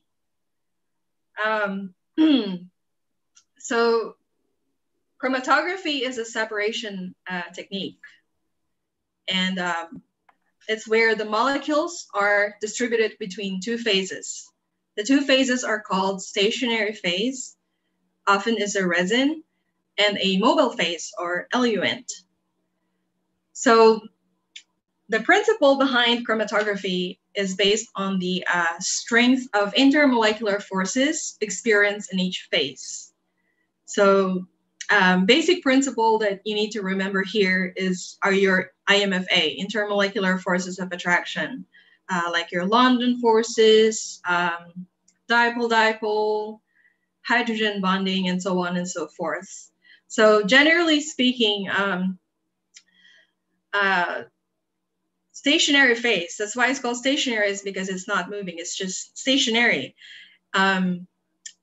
So in chromatography, you introduce your sample, the mobile phase is continuously flowing through your stationary phase, and anything that has stronger interaction with your stationary phase tend to hang out in your stationary phase longer than the ones that have weaker interaction. So in this diagram here, the green ones have have stronger IMFA with the stationary phase compared to the blue ones. So the blue ones will show first on your chromatogram, followed by the green ones. So they don't stay there forever because you have a mobile phase. So the mobile phase is like your carrier solvent all throughout the analysis. So the general procedure is very similar to spectroscopy, except it involves a sample separation in between into different components. So there are many types of chromatographic techniques, like your spectroscopic techniques, and I will only be covering 3 of them this morning. So the first type of chromatography is based on the chromatographic bed shape. So it could be a column chromatography or planar chromatography. So in column chromatography, the stationary bed is within a glass tube or a plastic tube, whereas in planar chromatography, the stationary phase is present as or on a plane. So like your paper chromatography and thin layer chromatography. You can also classify chromatography based on the physical state of the mobile phase. So gas chrome or GC, mobile phase is a gas, and then liquid chromatography is where the mobile phase is a liquid. And the final group is based on separation mechanism. So you have ion exchange chromatography, which separates the analytes based on their respective charges. And then size exclusion chromatography, which separates the analytes based on their size. So let's talk about gas chromatography. So it's a technique for separating and analyzing compounds that can be vaporized without decomposition. So I think the maximum temperature, operating temperature for a normal GC is up to 300 degrees Celsius. So if your sample do not decompose at high temperatures, then GC is the way to go. So here's a schematic of GC. From the name itself, our mobile phase is an inert gas, normally helium, and then the helium gets filtered before it gets introduced into the GC system or into the column. And then you have an auto sampler, or you can actually manually inject your sample into the injection port where it meets the carrier gas. So the sample and the mobile phase travels through the column, which is temperature controlled, and then the analyte gets detected. So just like what I said on the introduction for GC, the analytes are separated based on their strength of interaction with the column. So the column is usually a fused silica or a metal tube where you have a stationary phase coated on the inside walls. So those that have weakest interaction with the stationary phase in your GC column will get eluted first, will get detected first. And the one with the strongest will get eluted last. So the time of elution is sometimes referred to as the retention time. And you will see that on a chromatogram, a typical chromatogram. So common detectors for GC are flame ionization detector, mass spectrometer, which we talked about earlier, thermal conductivity detector, and electron capture detector. So for GCFID, or flame ionization detector, the detector converts your analyte into carbon ions. So how does it do that? You ignite the detector, so you introduce the flame, and then you introduce hydrogen gas to form those carbon ions. And the carbon ions formed are detected by a cathode collector. So on the other hand, GCMS, we already talked about this, but same concept.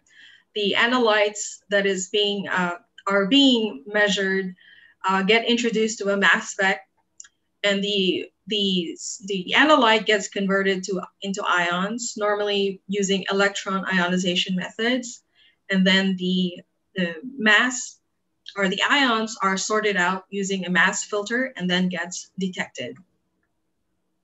So here's a typical chromatogram generated by a GC. You see, like I said, you have a retention time on the x-axis, and then it's plotted against abundance of your analyte. And like your UV-Vis spectroscopic techniques,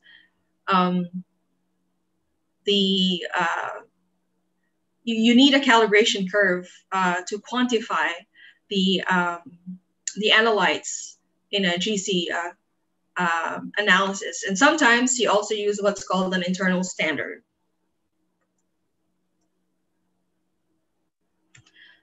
So applications, here's a short list of applications for GC technique. So you can use it for environmental analysis, like analysis of greenhouse gases like carbon dioxide, methane, and NOx in air, pesticides, and trihalomethanes in drinking water. You can also use it for clinical analysis, such as in drugs and blood alcohol analysis, forensics, consumer products, and petroleum and chemical industry.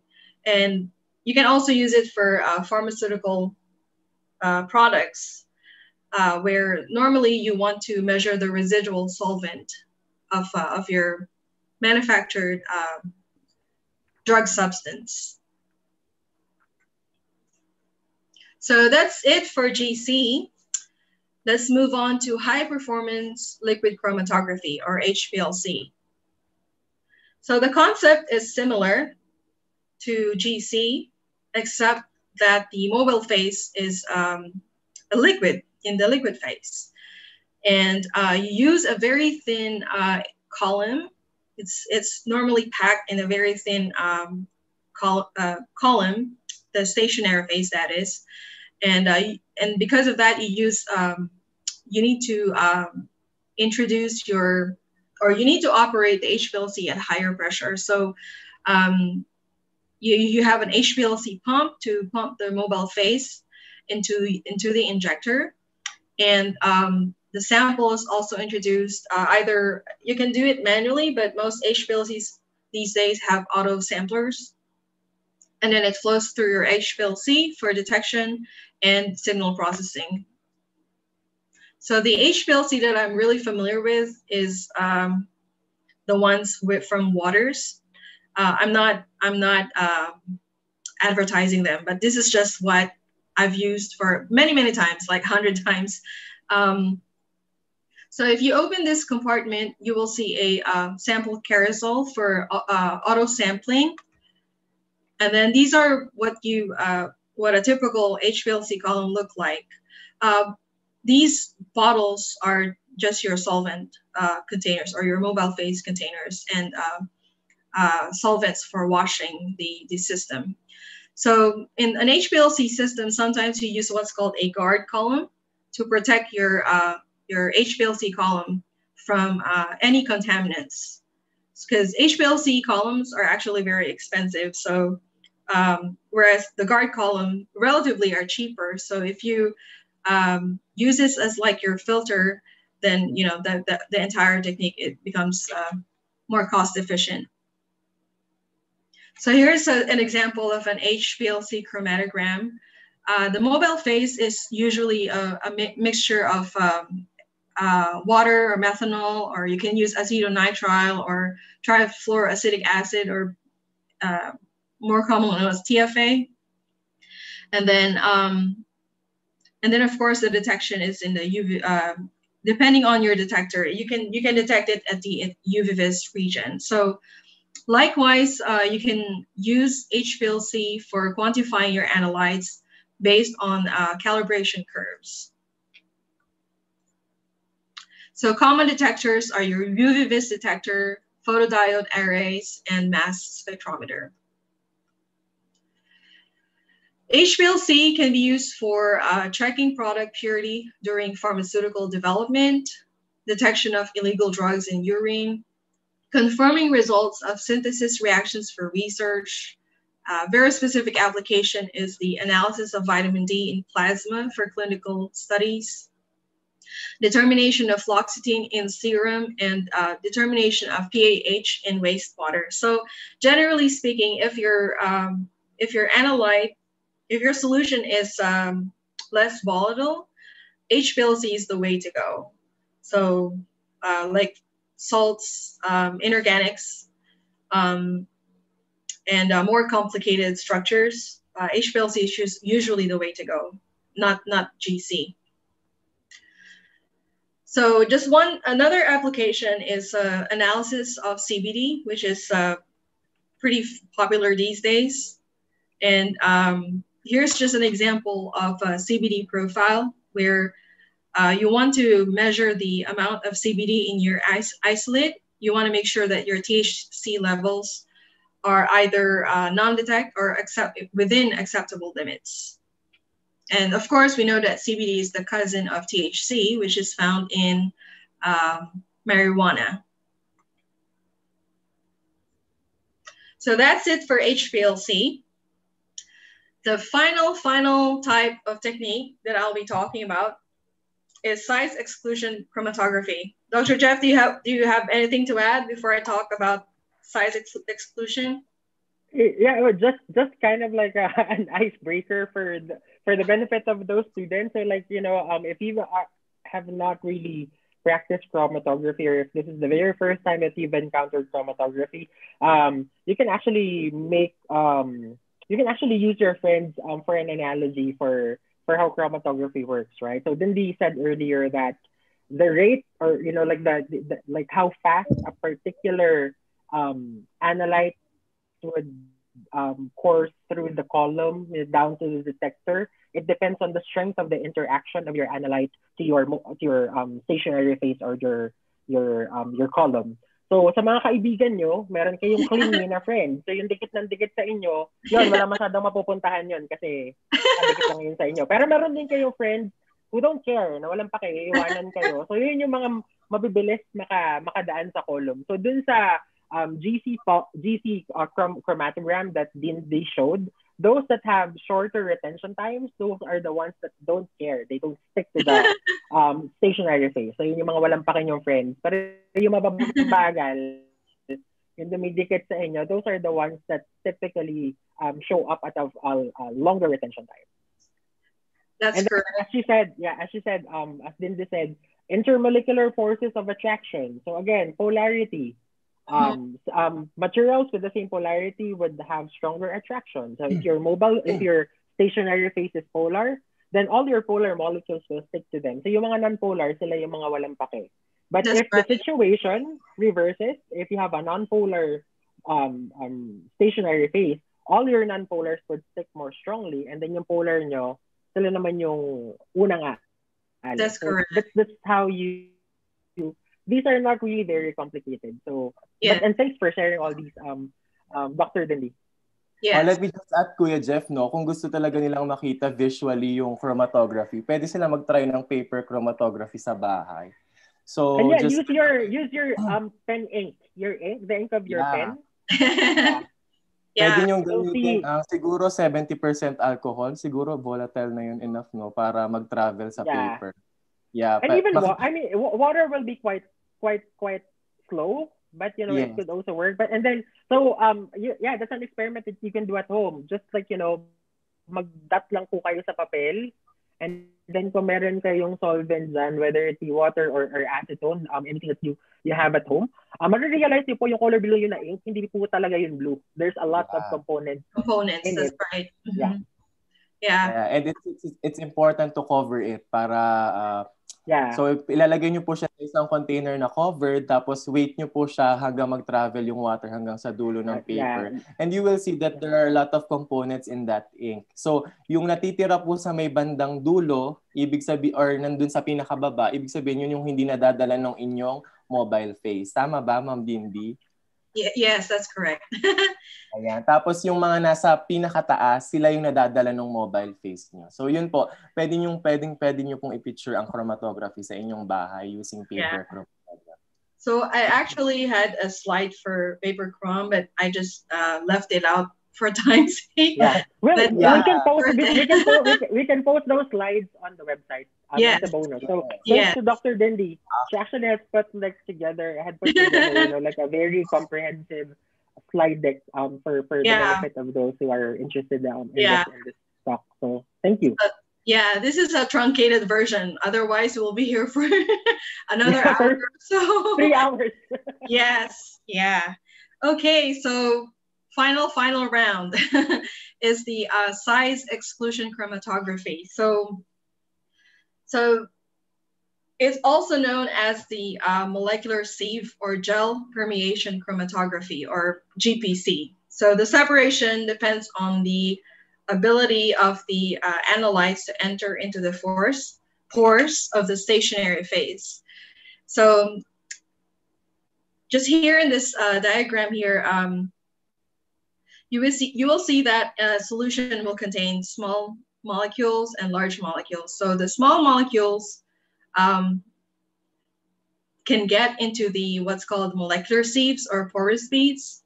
So they will stay longer in the stationary phase, and the large molecules will just be eluted first. And of course, you have a mobile phase that continues to flow through the column. So this type of chromatography is the setup is similar to HPLC, but you're just using different types of columns, or columns that contains those molecular sieves. So here's just a list of the columns that you can use for size exclusion chromatography. Common detectors include UV-Vis detector, refractive index, and multi-angle light scattering. So here, the analytes that have higher molecular weight will have faster retention time, and then the ones that have lower molecular weight will have the slower retention time. So they will show up on the peaks later on.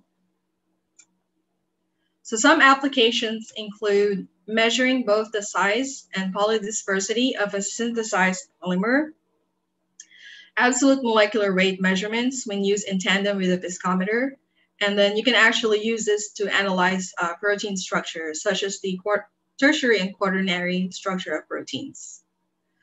So to summarize, a technique is any chemical or physical principle that we can use to study an analyte. So two broad categories are classical and instrumental. Gravimetry is a technique that measures mass or change in mass to provide the quantitative information of the analyte in the sample. So there were 3 types of gravimetry covered in this webinar: the particulate gravimetry, volatilization gravimetry, and precipitation gravimetry.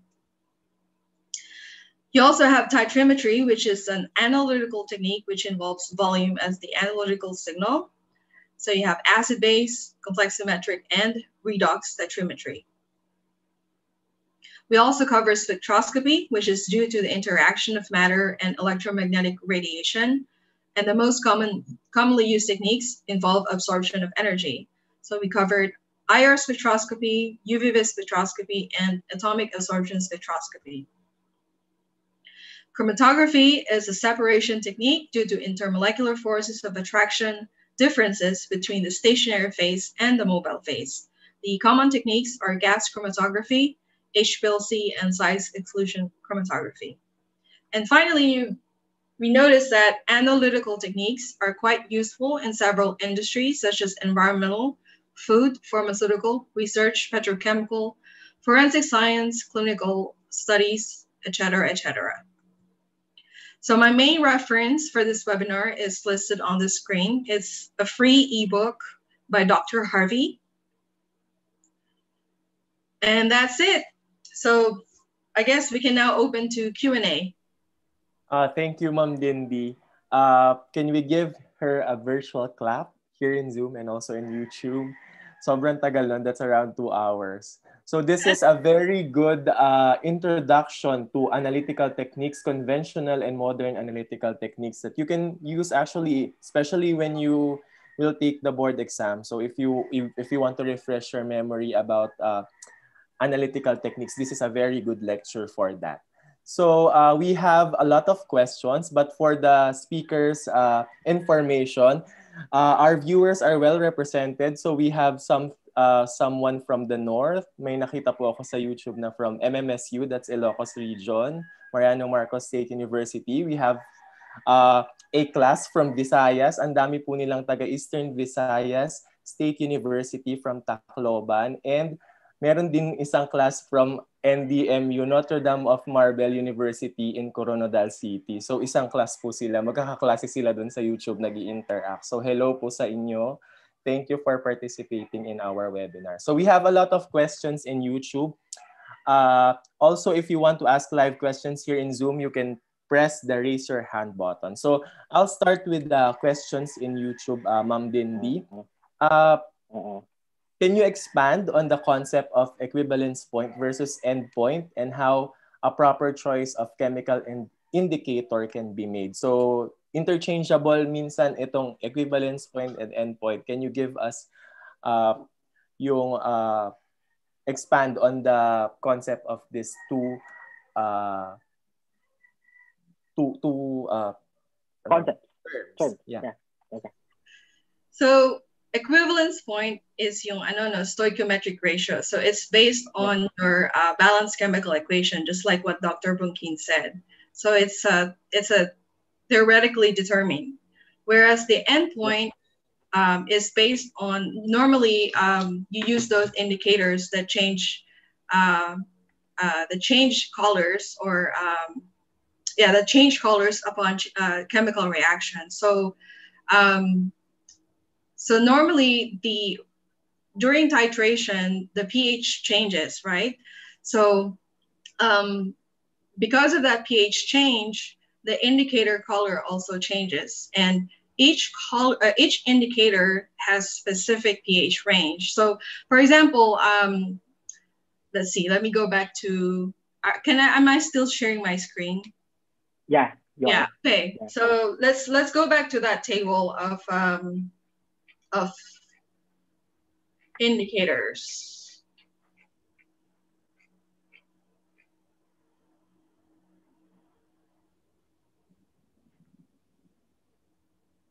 Yeah, so I think that's actually like a very nice question because it's very important that you guys have a very good understanding. I think my earphone just like died. But I'm hoping you can still hear me. It's very important that you have a good understanding of these two different terms because equivalence point is different from endpoint. Because like endpoint is related to your indicator, as Dinty has actually said. So if you pick the wrong indicator for a titration experiment, you might see a change in the color before you reach the equivalence point. So you're gonna get a wrong measurement. That's right. That's right. And there could also be times when, say, if your indicator changes at a large excess of your titration, sometimes you would see the change in color way past the equivalence point. That's right. So you have to make sure that the equivalence point happens within the working range of your indicator. So for example po, kung magtatitrate kayo ng sodium hydroxide at saka ng hydrochloric acid, so the product of that acid-base reaction is just water, which is neutral, and sodium chloride, which is a neutral salt as well. So dapat po, you would expect that at the equivalence point, kapag enough na yung amount ng hydrochloric acid and the amount of the sodium hydroxide, if that's equal, that's your equivalence point, you would expect a pH of 7 for that solution. So you should pick an indicator that would change color within a pH range that covers 7. So ganun po siya. So, yeah. So I actually had a slide of different indicators at different titration curves that I omitted, but it will be available. So so the titration curve actually can also be useful. So for example, strong acid, strong base. You see the equivalence point region is from pH, let's say 4 to 10. So normally you would select the indicator that is within this sharp change in pH right here. So you could also, so phenolphthalein is the common, but you can also use a methyl orange for this type of titration. Yep. And ito pong information na to, when it comes to indicators, these are all available online. These are searchable information. So if in case you're having second thoughts, if you're using the right indicator, Google all these, you'll find the answers. Yep. Or if not, you can send us questions. You just mostly need you just need to know your working pH on the neutralization side or on the equivalence point para malaman natin yung appropriate na and Marty, I think I saw a question earlier that's related to like pH. My mom is calling. I'm gonna have to.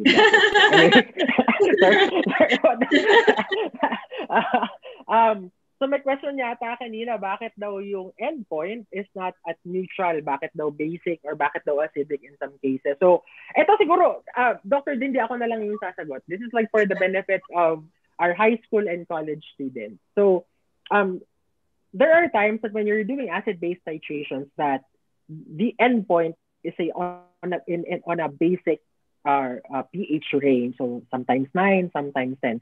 And that typically happens when you are titrating weak acids and bases. So for example, you have acetic acid and you're titrating it, say, with a strong base, say sodium hydroxide, for example. The product of that titration, so acetic acid and sodium hydroxide, you would form water and sodium acetate.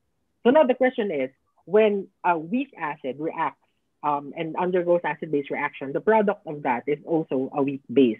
So what happens is, your weak base, which is your acetate ion, when that dissociates in water, in an aqueous environment, that will react with water, so it will abstract a proton from water and generate a hydroxide ion.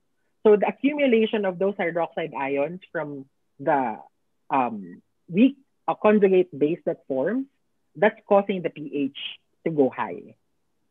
So if you're titrating strong acids with strong bases, you will get a neutral pH for the solution. But if one of your acting components is either a weak acid or a weak base, then you will have a non-neutral pH. So it's very important that you also know the strengths of your acids and the products that they form. So yeah, the concept of weak acids and conjugate bases, and weak bases and conjugate acids, that's something that you have to be able to be familiar with. And also the concepts of chemical equilibrium, because unless you're using a strong acid and base reactant pair, then you will always have to deal with these dissociation in aqueous phase of your conjugate acids and bases.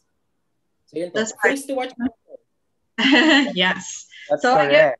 we missed defining weak acid base or strong acid and base. So that's a very good explanation. Yeah. Yep. All so right. I mean, like our intention for some of these webinars. So I mean, again, this is an overview. This is an overview of analytical techniques and instrumental analysis techniques that are out there. So like hopefully later on, if we can like invite Dr. Dindi back, we can have more focused discussions on certain topics. Yeah, he's been like very generous and passionate to actually help out. And Marty, you mentioned that there are some students from Mariano Marcos University and other universities. Actually, the idea of this webinar just came about like sometime last week, right, Dindi? If I may just like give you guys a background, kung paano po kami come up ng webinar na to. So some of those students from Mariano Marcos University, who happen to be the students of a very good friend of mine who studied here in Houston, they were checking out like some webinars, but there's a fee. And like obviously, like times are tough right now. So like I felt bad when my friend mentioned to me that yeah, they wanted to attend that webinar, but it's about like 1,000. So for the registrations, I was like, okay, perhaps I can tap into like some of my friends who are generous enough to share like their expertise and time. So I reached out to Dindi, and it was like an immediate yes. Yeah. All So right. Within a week of preparation, she came up with a 131 slide presentation for all of you guys. So hopefully Dindi enjoys this experience, and like I hopefully did. she comes Comes back. back. Yeah, no, definitely. We have like a bunch of very good friends, like in the STEM area, and you'll see all these faces, like getting involved in our endeavor. So thank you so much, Lindy. This is really, You're welcome. questions, but I cannot, I always have to express, the gratitude, because this is actually for those students, like Yes, definitely. Yeah. Yes, we have a Okay. lot of BS chemistry students and chemical engineering students that are saying hi in the YouTube comment box. So there are a lot of And this is also undergrad like students. Hello sa inyo. This is also like one of the main missions of FilSciHub.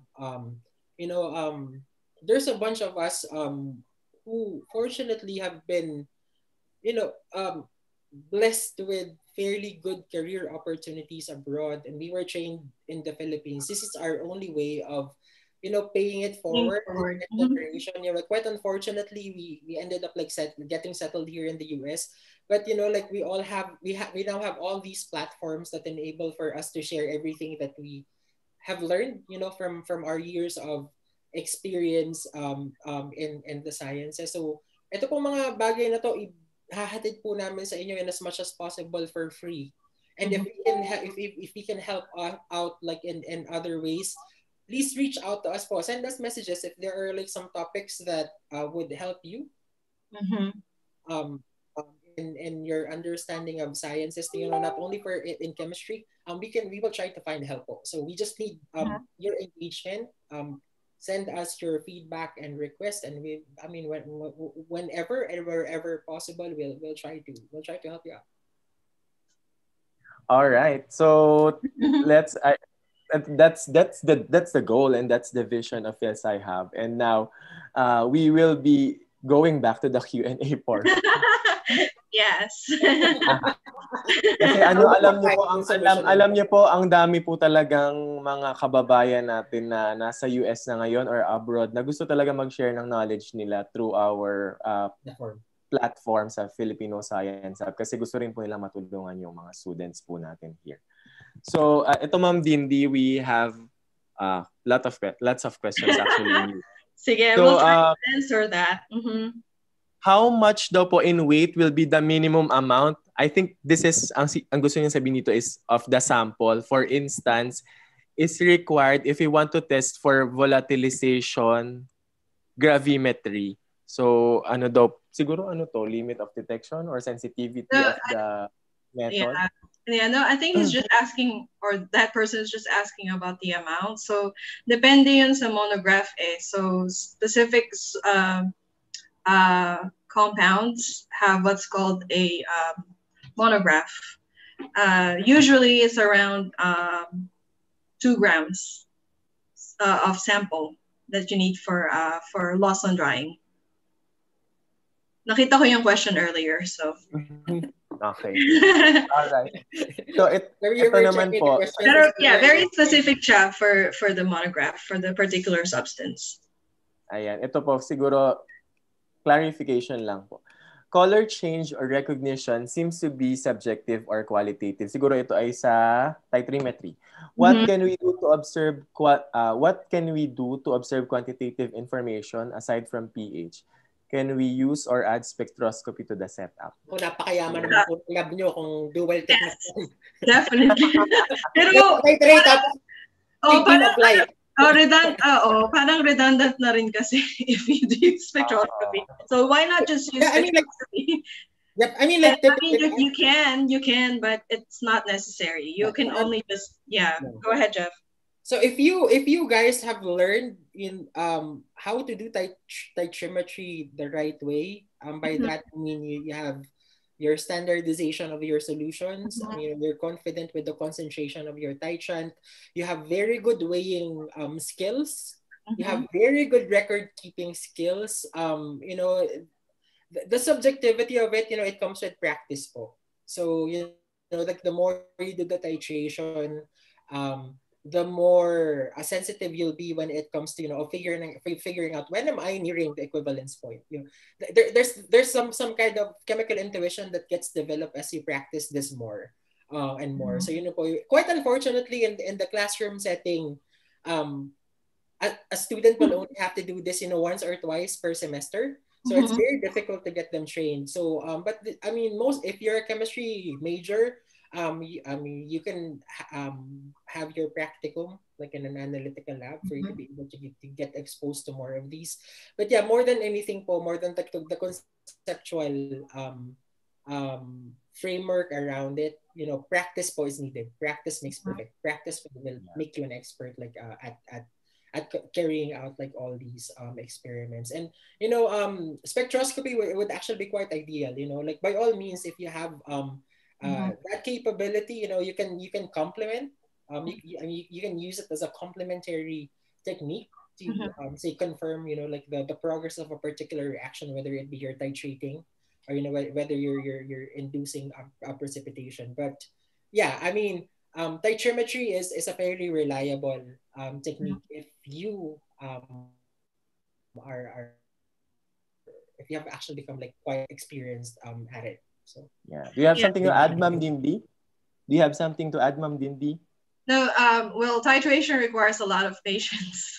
Especially, well, initially you can determine the equivalence point by calculations, diba? So when you're close to that volume, then that's where you can gradually, slowly add your titrant. And like what Jeff said, it takes a lot of practice para ma-develop yung titration technique mo. So, and then, one very important thing po, there's a concept of back titration. So, that's right. Yeah, back titration. Ang titration po may patawag yan. There are certain types of titration that if you overdo it, you can back titrate. So, again, if you know your balance, if you have your balanced chemical equation, if you understand the chemical reaction involved, there are ways to go around, mishaps or yung medyo i-consider natin. So, ang mga chemists po, hindi po yan laging perfect gumalaw. By all means, 15 years of news alert. Yeah, no, seriously. News alert. Yeah, when I was taking up Chem 32, I got a high mark for analytical chemistry, but that doesn't mean that I did all my titrations. Lagi ako nagba-back titrate no. I just understood the chemical reaction, back titration, you hit it. You're good. That's why that's why we sometimes extend the lab. Diba 6 hours yon? So minsan talagang umabot kami ng 6 hours. Kasi nagba-back titrate. Yeah. Hi to Ma'am Lata. You will not be a successful analytical chemist if you don't know how to back titrate. That's right. Wala pong perfect sa titration. At ito talaga ang ultimate test of patience, because that's right. If you can put like a half drop, sometimes a half drop in excess is enough to kind of like mess it up. So that's right. Okay. Let's just put it into perspective. Baka po kasi nalilito din yung nagtanong. Yun pong color change sa titration, hindi po natin minimeasure yung tingkad ng kulay na baka yun po yung gusto nyong sabihin dun sa hindi po. Pwede siyang i-measure sa spectroscopy. Yeah, hindi po yun yung mini-measure natin, no? Ang mini-measure po natin. Ayun po ay pang signal lang na tapusin na ang reaction. Hindi po natin i-mini-measure yung intensity ng kulay doon sa titration. Baka po kasi mali yung connotation natin doon sa Ang ating pong mini-measure sa titrimetry is kung yung amount ba ng ating titrant ay equal na sa amount ng ating analyte on the context of a balanced chemical reaction. Exactly. Yun po ang ating volume. Hindi natin, wala tayong pakialam dun sa kulay kasi yun ay signal lang natin. Kung yan man ay light pink, pero dapat light pink. So, ideally it should be light pink. Kapag po sobrang naging colorless na, baka sumobra lang kayo ng konti. So there will be like some error. Some level of error in your measurement. But I mean, again, kapag po kayo whenever you're performing analytical measurements, it's very important to run replicates. You don't only do it once and report your data. So, like an effective analytical chemist would do things at least 3 times if they're running all these experiments po. That's right. Kapag po kayo pumalya, ang titration po ay parang buhay lang. Laging may second chance. Thanks, Marty, for that clarification. Hindi ko feeling ko baka nalito sila na may intensity ng color doon sa ating mga titration na ginagawa, lalo na pag may indicator. So in a way, it is subjective. Pero yun nga, if you train your eyes and you have patience and the practice, then you can actually perfect the technique. And you know what, sometimes, okay, this is also like one particular brute force technique that we do. If you have enough of your reagents and of your samples, sometimes for the first attempt, it fails because you're just trying to get an idea of, okay, ilang ml ba nung titrant yung kailangan ko? Say for example, if mapasobra ka but you have noticed that, okay, after 25 ml, it has changed already. Then on your second trial, once you're at your 23rd ml, you can do it like more slowly kasi alam mo na somewhere around that volume, you're nearing the equivalence point. So may mga diskarte po dyan. Okay, so let's move on. Siguro mga 2 more questions before we let go of Ma'am Dindi. Kasi it's about 12 midnight na siguro sa US. Yeah, 11:30, yes. So, eto po, is it appropriate to use GCMS to determine the concentration of pesticide residues in food products or crops? Yes. So normal, you can. So there's they are considered semi-volatile, but volatile pa rin sila. So you could still use GCMS for that. Yeah. Can you use GC alone? Well, you have to have a detector. Well, if you have that, so normally, for pesticides, GCMS is the tandem for detection. Pero you can use your GCFID or GCTC. Yeah, GCFID as long as you have your standard. Your standards. Yeah. Okay. Good day po. Thank you for this lecture. Just want to ask if you could recommend a good software for spectroscopy like spectral analysis. That's very broad. Yeah. Sa MS kasi, if you have a detector, mayroon na minsan na it comes with the software. Yeah. Yeah. Normally it comes with the software na. So, I can't really recommend anything. That's a very broad question. Yeah. It depends on the equipment. That's right. And there are established libraries, especially for mass spec data. So you just need to access those libraries. That's right. Siguro yun ay sa MS, no? Wala naman siguro. Sa FTIR, ma'am, do you have any for spectral analysis? Software. Silverstein. Software. Hindi kami gumagamit ng software sa IR kasi kaya yung mata-mata lang. Mata po. Mata-mata lang. Yeah. So Marty, there's a question here and you might be able to answer this because you're in the Philippines. So is there any institution in the Philippines that offers training for analytical techniques? So by the way, Marty po is the head of an analytical service lab. So marami din po yang alam. Oh, you know pala, Marty. Oh. Go for it.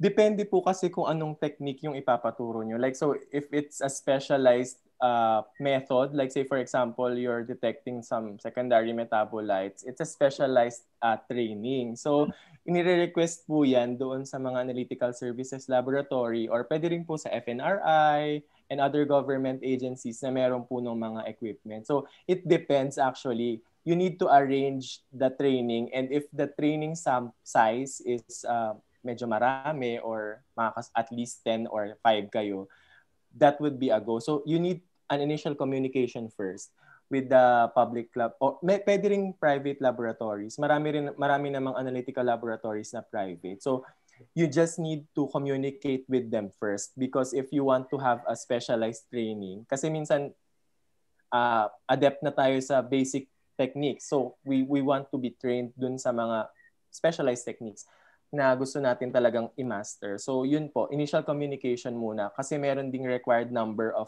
trainees before mag-go ang isang training, lalo na sa mga analytical labs. So, meron dito sa UPLB, meron ng ASL, alam ko nagpe-training sila.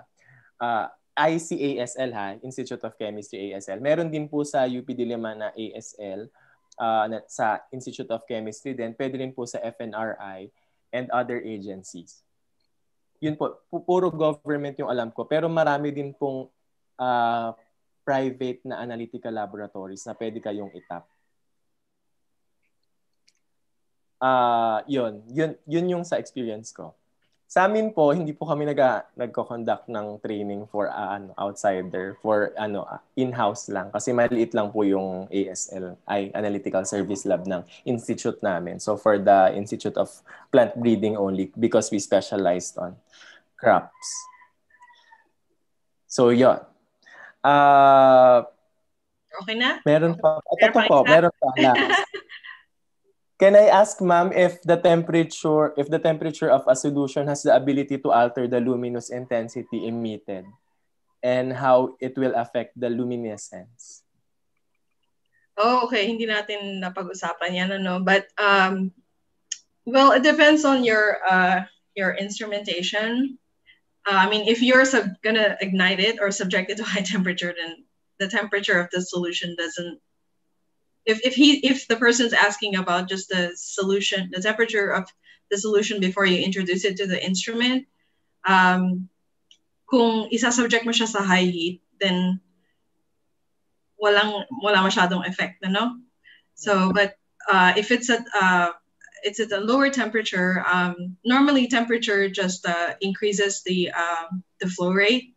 So that's how it will affect the analysis. Yep. So again, depende kung ano yung operating range mo sa instrument. Yep. And perhaps like if that person is asking about say sample prep, right? Temperature consideration. So depende po sa sample niyo yan, no? Baka naman mababa yung temperature niyo, hindi pala dissolve yung inyong analyte. So that's gonna cause a problem because you're not sure that the entirety of your analyte is within your liquid matrix. So things to watch out for po. Another thing, if you're dealing with thermally sensitive materials, then definitely you have to watch out for that. You know, like the temperature of your sample matrix has to be able to factor that in. Mm-hmm. But then again, so I mean, there's a lot of things to watch out. Things to watch out. Mm-hmm. All right, so I think we will cut the discussion there because it's already 12:30 and it's almost lunchtime for our participants. So again, we would like to thank Dr. Dindi Voils for her generous time and expertise and sharing with us all this knowledge that she has in analytical chemistry. So thank you po, ma'am. Again, let's give. You're welcome. Salamat. Thank you, Dr. Dindi. Sana may natutunan kayo from me. Before ka namin pakawalan, ma'am, do you have any message to the people who are watching now, especially to the students and to the teachers? Yeah. So I guess for students, marami kayong resources online. So grab those resources. Unlike before during my time back in the day, library. Pero ngayon, you know, you have resources at your fingertips. So utilize those. And yeah, marami kayong matututunan sa analytical chemistry. And there are many applications. So if you chose this career path, like if you want to be an analytical chemist, I assure you that lagi kayong may trabaho. Because there's always a need for analytical chemists in many industries. So that's my encouragement to you guys. And for teachers, likewise, you know, marami tayong resources online. You can use those resources for more, you know, to increase your creativity with teaching. And also, yun nga, wag tayong matakot sa mga new ways of teaching methods. Yun, maging pasensyosa lang, kasi lalo na if you're teaching titration to your students. Yeah. I think like speaking of, right? I mean, right now they don't have access to the lab, so hindi nila mapapractice titration. But there are online resources that you can use to simulate titration. So essentially, the students can go on. I don't have the specific websites, but there are websites out there where the students can virtually do the titration themselves for them to experience it. Marami pong ganyang resources out there. So as Dindi had actually mentioned, you just have to be quite patient and you have to scan your environment. There are free resources out there that you can use for this. I mean, like for now, I mean, like after this, the lecture that Dindi delivered, it's gonna be immortalized on the World Wide Web. Immortalized? No, because it's all the good and bad thing. Yeah, you can revisit the talk. Right. You know, if you wanna, for a refresher course, I have to say it's been ages since I heard discussions about the other types of chromatography and spectroscopic techniques. So like, I mean, for someone like me, who have not really been practicing analytical technique much over the past years, then, you know, this is a very good refresher for me. So thank you so much, Dindi. You're welcome. And always support FilSciHub. Marami silang plataforma. Marami silang activities here. So just stay tuned. Marami pong plano. Dindi knows some of the plans. Yun po. Yeah. Thank you so much, Ma'am Dindi. Kuya Jeff, can you share your screen for the announcement? By the way, the evaluation forms are already posted in the Zoom chat box and also in the YouTube comment section. So if just fill out the form and we will be giving you your e-certificate. So before we end this webinar, we would like to invite you to our next webinar that will be happening 2 weeks from now. So Kuya Jeff will discuss. Give me a sec. yeah. But you will discuss about this webinar. Okay. So again, si Ma'am Dindi po is very thankful kami kasi grabe talaga yung dedication. Imagine niyo po, 130. 1 week lang po yan. When I mentioned to Dindi that there are students who really wanted to attend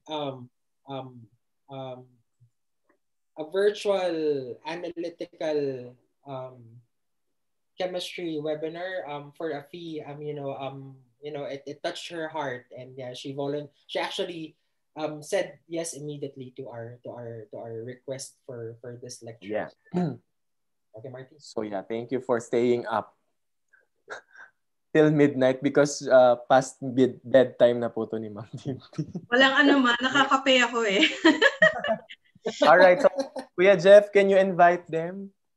Ayun po, 2 weeks from now, research proposal writing. So dun po sa mga kulang pa sa training when it comes to this, so mga walang idea kung paano ba ang effective na pagsulat ng research proposal and pag-pitch ng research ideas. Ito po ay lecture and workshop at the same time. So we highly encourage all the teachers and students out there to participate in this event. And then we're going to be launching FilSciHub's Lions then. So yun po yung aming virtual competition for the best science investigatory project idea. So din po yung magkakaalaman na kung sino matatapang sa Pilipinas na magka-come up ng ideas to present to our panel of judges po. So things to watch out for. And then as we mentioned, a month from that date, Marty will be sharing some ideas on research topics that you can